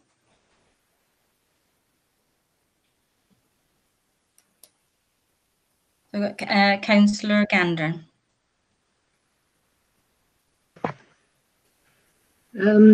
Just a quick question, and then I do have some things I want to say.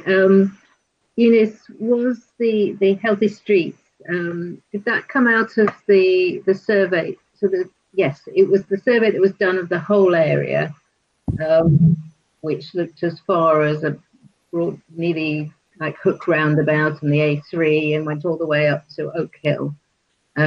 This came out of that. Yeah. Okay. Yeah, yes, it is. Okay, great.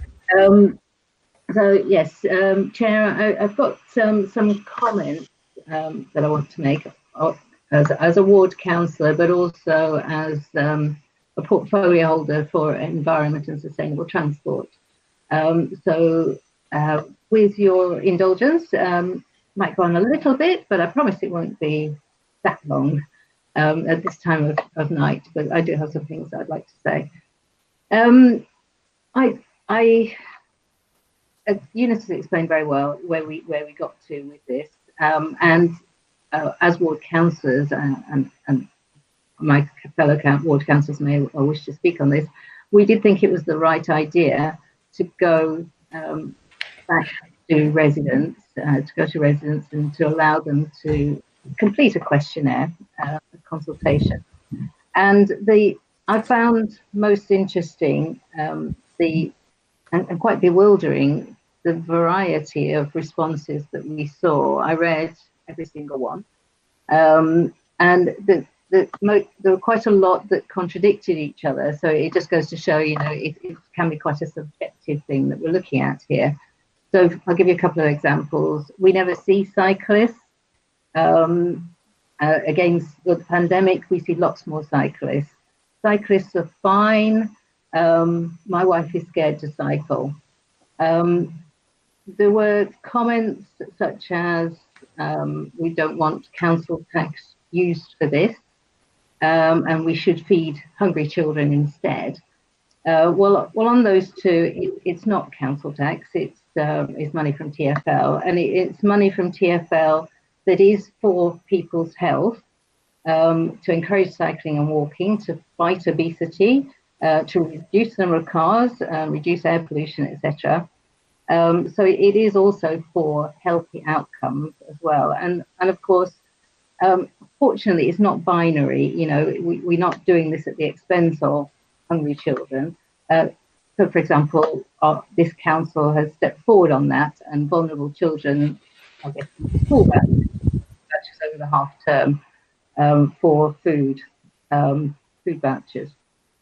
So those are some of the things I pulled out. So as I said, it's quite a bewildering variety of responses.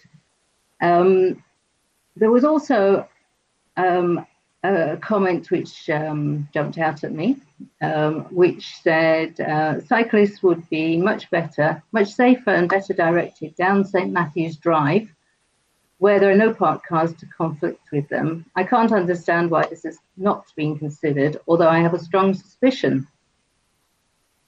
Now, I have a strong suspicion why that comment was made. I live in St Matthew's Avenue. I hope I'm wrong. I support everyone's right to make comments about what would work, what wouldn't work in their opinions. But I do draw the line at calling into question my integrity. I'm happy to make that comment, which is in the public domain since it's in the papers, even bigger, because I like to do that in order to refute that I would in any way interfere with the decision making to benefit myself. But moreover, I want to make it absolutely clear that I would welcome cycle-friendly infrastructure anywhere, and if appropriate, in my road. Now, going back to whether it would work or wouldn't work, I don't think it's on the desire line for a lot of cycling, but actually I think it could be useful to have more cycling infrastructure in St Matthew's Avenue. But putting that aside and returning to some of the other comments, as Eunice has mentioned, resident parking is a big issue in Ditton Road. We know that there's commuter parking because it is the first uncontrolled road south, if you like, as you keep going south. So there is a big demand for the available parking, and it was the number of parking spaces, I think, which originally wasn't known to the ward councillors. We didn't ask the right question. I will hold up my hand, should have asked, but that was not known to us at first. And it in such a road with the demand from the commuter parking, which takes up spaces, that is a big factor. I personally would like to see, I think this scheme would have worked well, but it is something that we see is not palatable to lose that parking, and I accept that. I feel sorry for the 14 who would really support this. You know, that's a significant number in a street this long, 108 houses, 108 were delivered, and 14 would really strongly support this. I think it was a bold plan. It's been rejected by local residents, and I think that's why we would propose that it doesn't go forward at this stage. We will continue to look at ways to reduce the speeding. I think most people agree that the speeding, intermittent speeding, some people are fine and then others are just quite manic down there. We'll have to look at different ways. I think it's a shame that we're not getting cycling infrastructure in there, because it would be a useful link across from Berrylands, across from, we're going to have the infrastructure on Ewell Road, across to the country end of Ditton Road, as I call it. But I think that's where we are, and that's where I'd like to leave it. Thank you, Chair. Thank you. Councillor Sumner?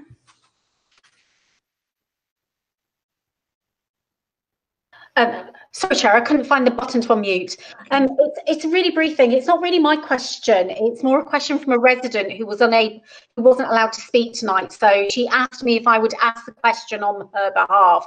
But before I can do that, can I just reach out to Councillor Gander and say I'm really sorry that someone has made a comment that's made you that upset. I think obviously it's really difficult sometimes being a councillor, and you know, especially when you put yourself out there in such a way. So I'd just like to reach out and say I feel that it's a shame that you feel that a comment has so personally hurt you. What I'd like to say is the question was on behalf of a resident of Ditton Road called Marilyn Golding. She has asked me to ask this question on her behalf because she couldn't speak. And what she would like to know is if this is going to come back, she's actually made a request, and I'm not saying whether I support the request or not, I'm purely a facilitator, but she would actually like the smooth cushions removed. She feels that they no longer perform the correct function anymore, bearing in mind that the majority of modern cars have shock absorbers so they no longer have to slow down. And so they just still go with the same speed over the speed cushions, which actually create more noise and more disturbance. And so if speed is considered to be the problem on Ditton Road, and I'm not saying whether it is or isn't, it's clearly people have mixed opinions, but she is asking whether it could be examined if those speed cushions could be removed. Thank you. Yeah, thank you for that. I was actually, I've got, I think, from John Olding, who's I was going to read that out. So you saved me that, but it was saying the same thing, and it was about, so that's maybe one of the actions that we might want to add in and speak to Eunice later. But thank you for that. Councillor Self. Thank you, Chair. I agree with everything that Hilary said. As a ward councillor, I've been involved with this now for quite a long time. We've probably, as ward councillors, I think you've got to agree, Alison and Hilary, probably had an equal, I'm going to say that the most number of residents contact us about speeding in their road in Ditton. That may not be true. We also get residents in Upper Brighton Road, but at the Upper Brighton Road section closer to Surbiton, I should say, between the Five Ways roundabout going down into Surbiton, that section as well. I won't dwell on that now, but along with that, we've had over the years residents contact us about speeding in Ditton Road. I thought the scheme that our highways engineers drew up was a good scheme, and it would have gone a long way to addressing the speed issue. I'm not going to repeat everything that Hilary said, other than to say that there are residents in Ditton Road I know that were very keen for the scheme to be implemented, and clearly you can see in front of you, you've got the data. There were a much larger number of residents that did not want the scheme implemented. So we absolutely cannot please everybody. So for me, we've got to go with, there is a clear consensus on this, which is not to do anything. So because that's the clear consensus, I think on this, it's not as if it was, we're not back to a Brexit 52-48. It's quite clear actually on this. So we don't implement it and we leave it as it is. And if we do that, I think we should resolve to not revisit speeding on Ditton Road, with one caveat I'm going to make in a minute.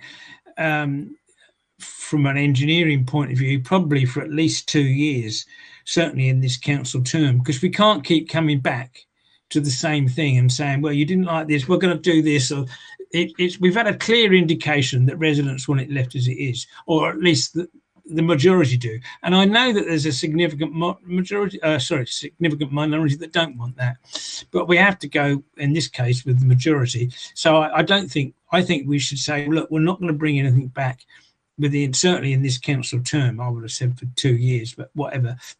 The only caveat I'd make is, and maybe Eunice might come back on this, is police speed cameras. Now, this is not we get from time to time the smiley face type camera, which obviously that's not enforcement, but police enforcement speed cameras. And we've looked into this, particularly in the Upper Brighton Road, but you could have them in Ditton Road as well. And the police come and tell us that they won't even consider putting a police speed camera up.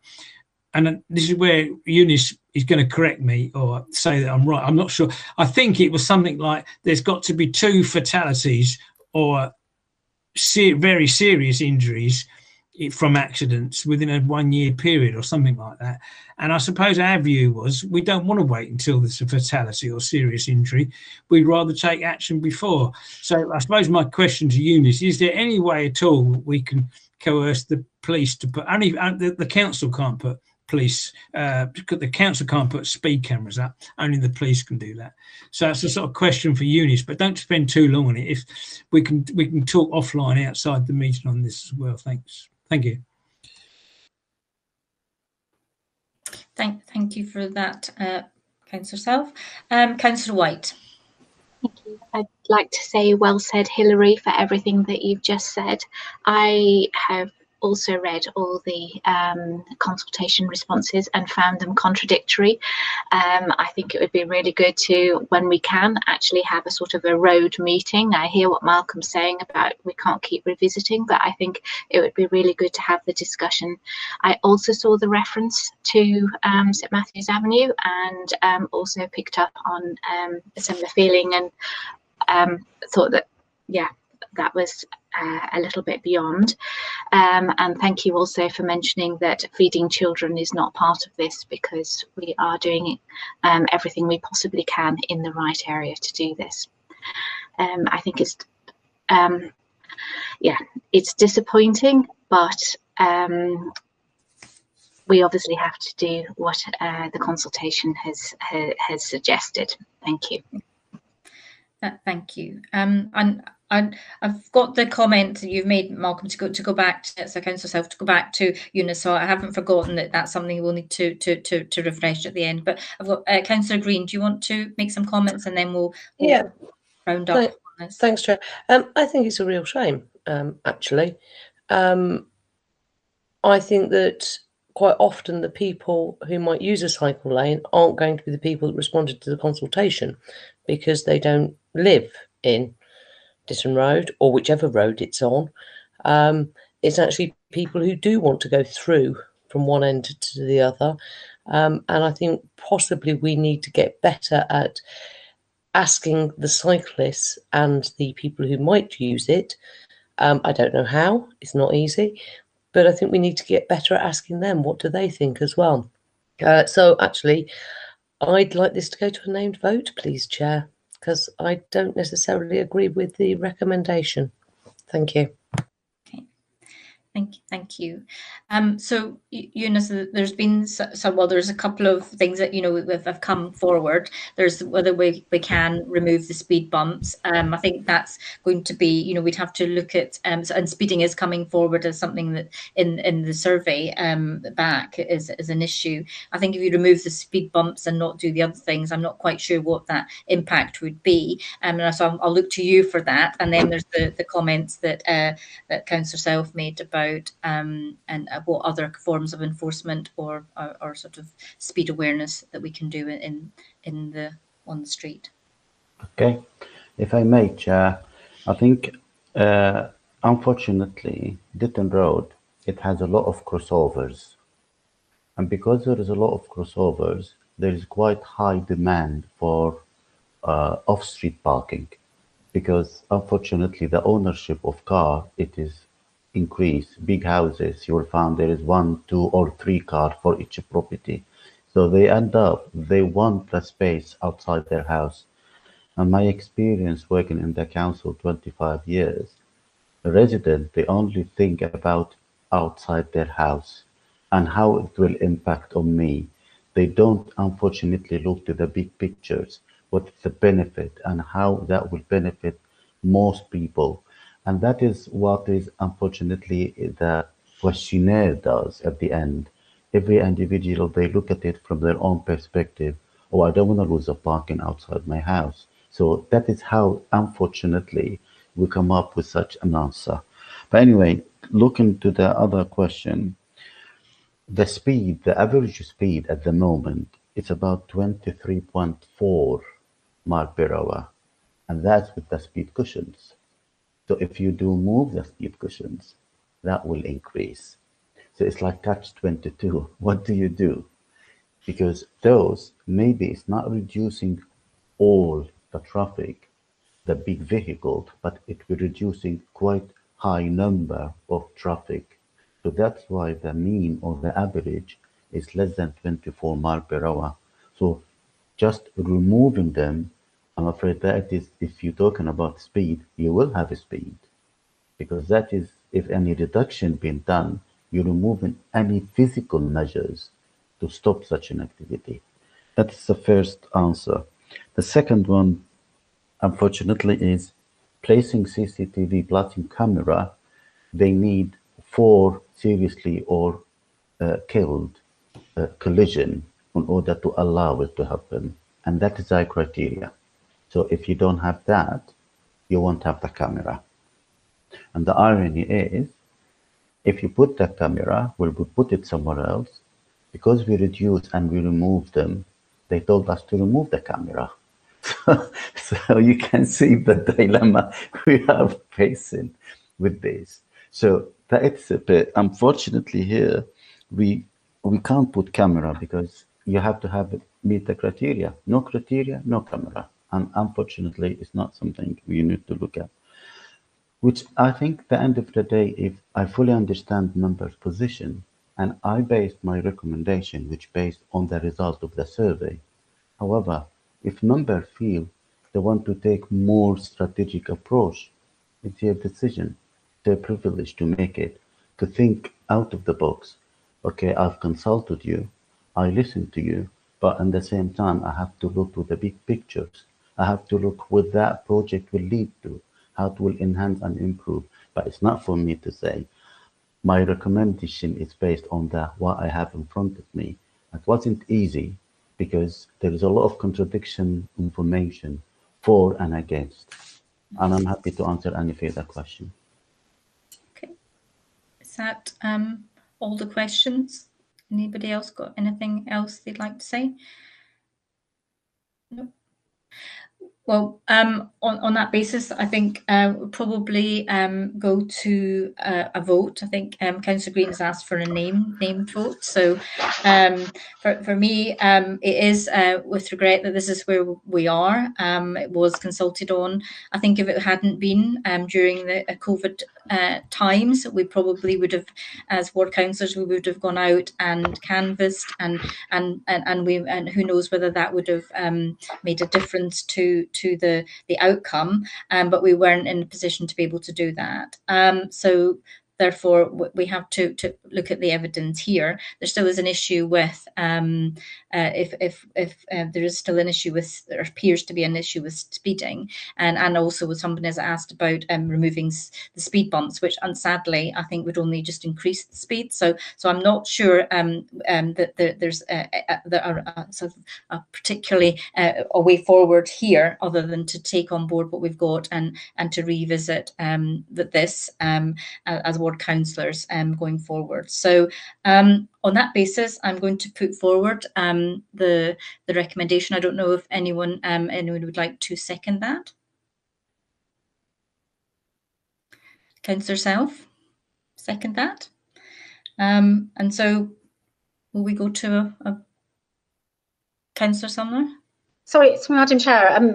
I'm not quite completely, because Councillor Green has said that she wants a name vote because she doesn't support the recommendation not to do anything.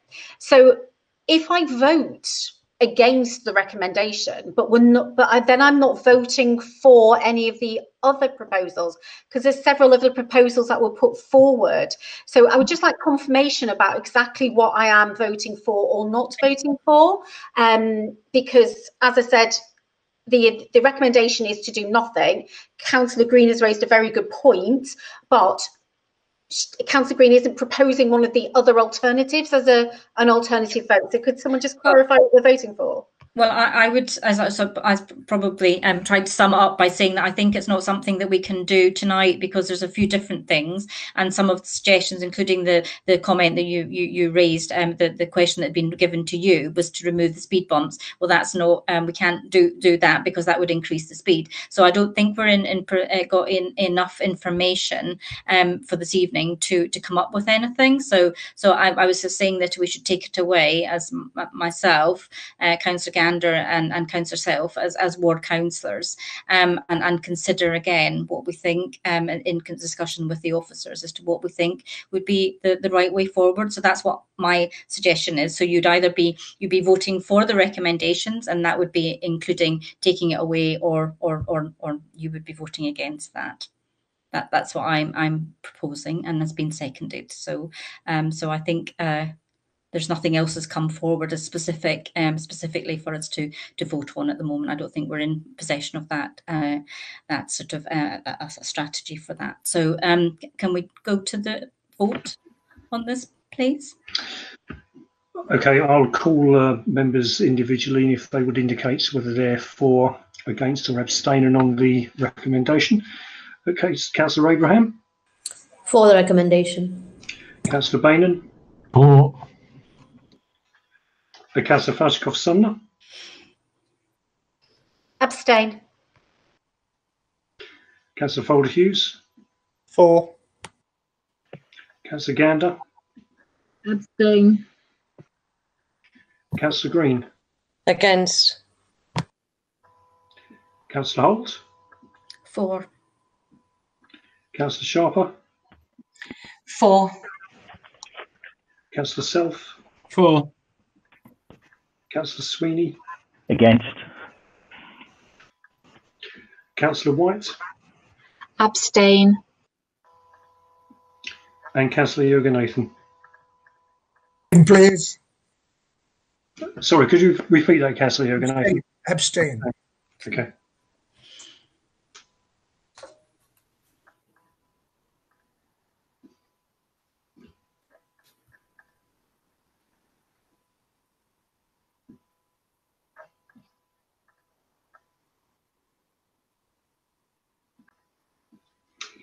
Okay, so that recommendation is passed by 6 votes to 2 with 4 abstentions. Okay, thank you, Martin. So we go on to the last item on the agenda this evening is item 10, and it's the work programme. It is just we also felt that we had to have a work programme to work forwards. A lot of things that are on there, and we would want to go forward and have some dates attached to it. But it was just to have the work programme there. I don't know if there's any questions anyone has at the moment, or we just agree the work programme. I can't see anybody saying anything, so we just agree the work programme, and we'll bring that back at each committee as it gets updated. The final item for this evening is to say that there are no other urgent items or exempt business, and I close the meeting at 23:08. Thank you very much, everybody. Please welcome to a late show. Well done. Thanks, Chair. Not quite sure what happened there. Thanks, Chair. Bye. But that went bye. Thank you. Thank you. Bye-bye. Bye. Good night. Bye.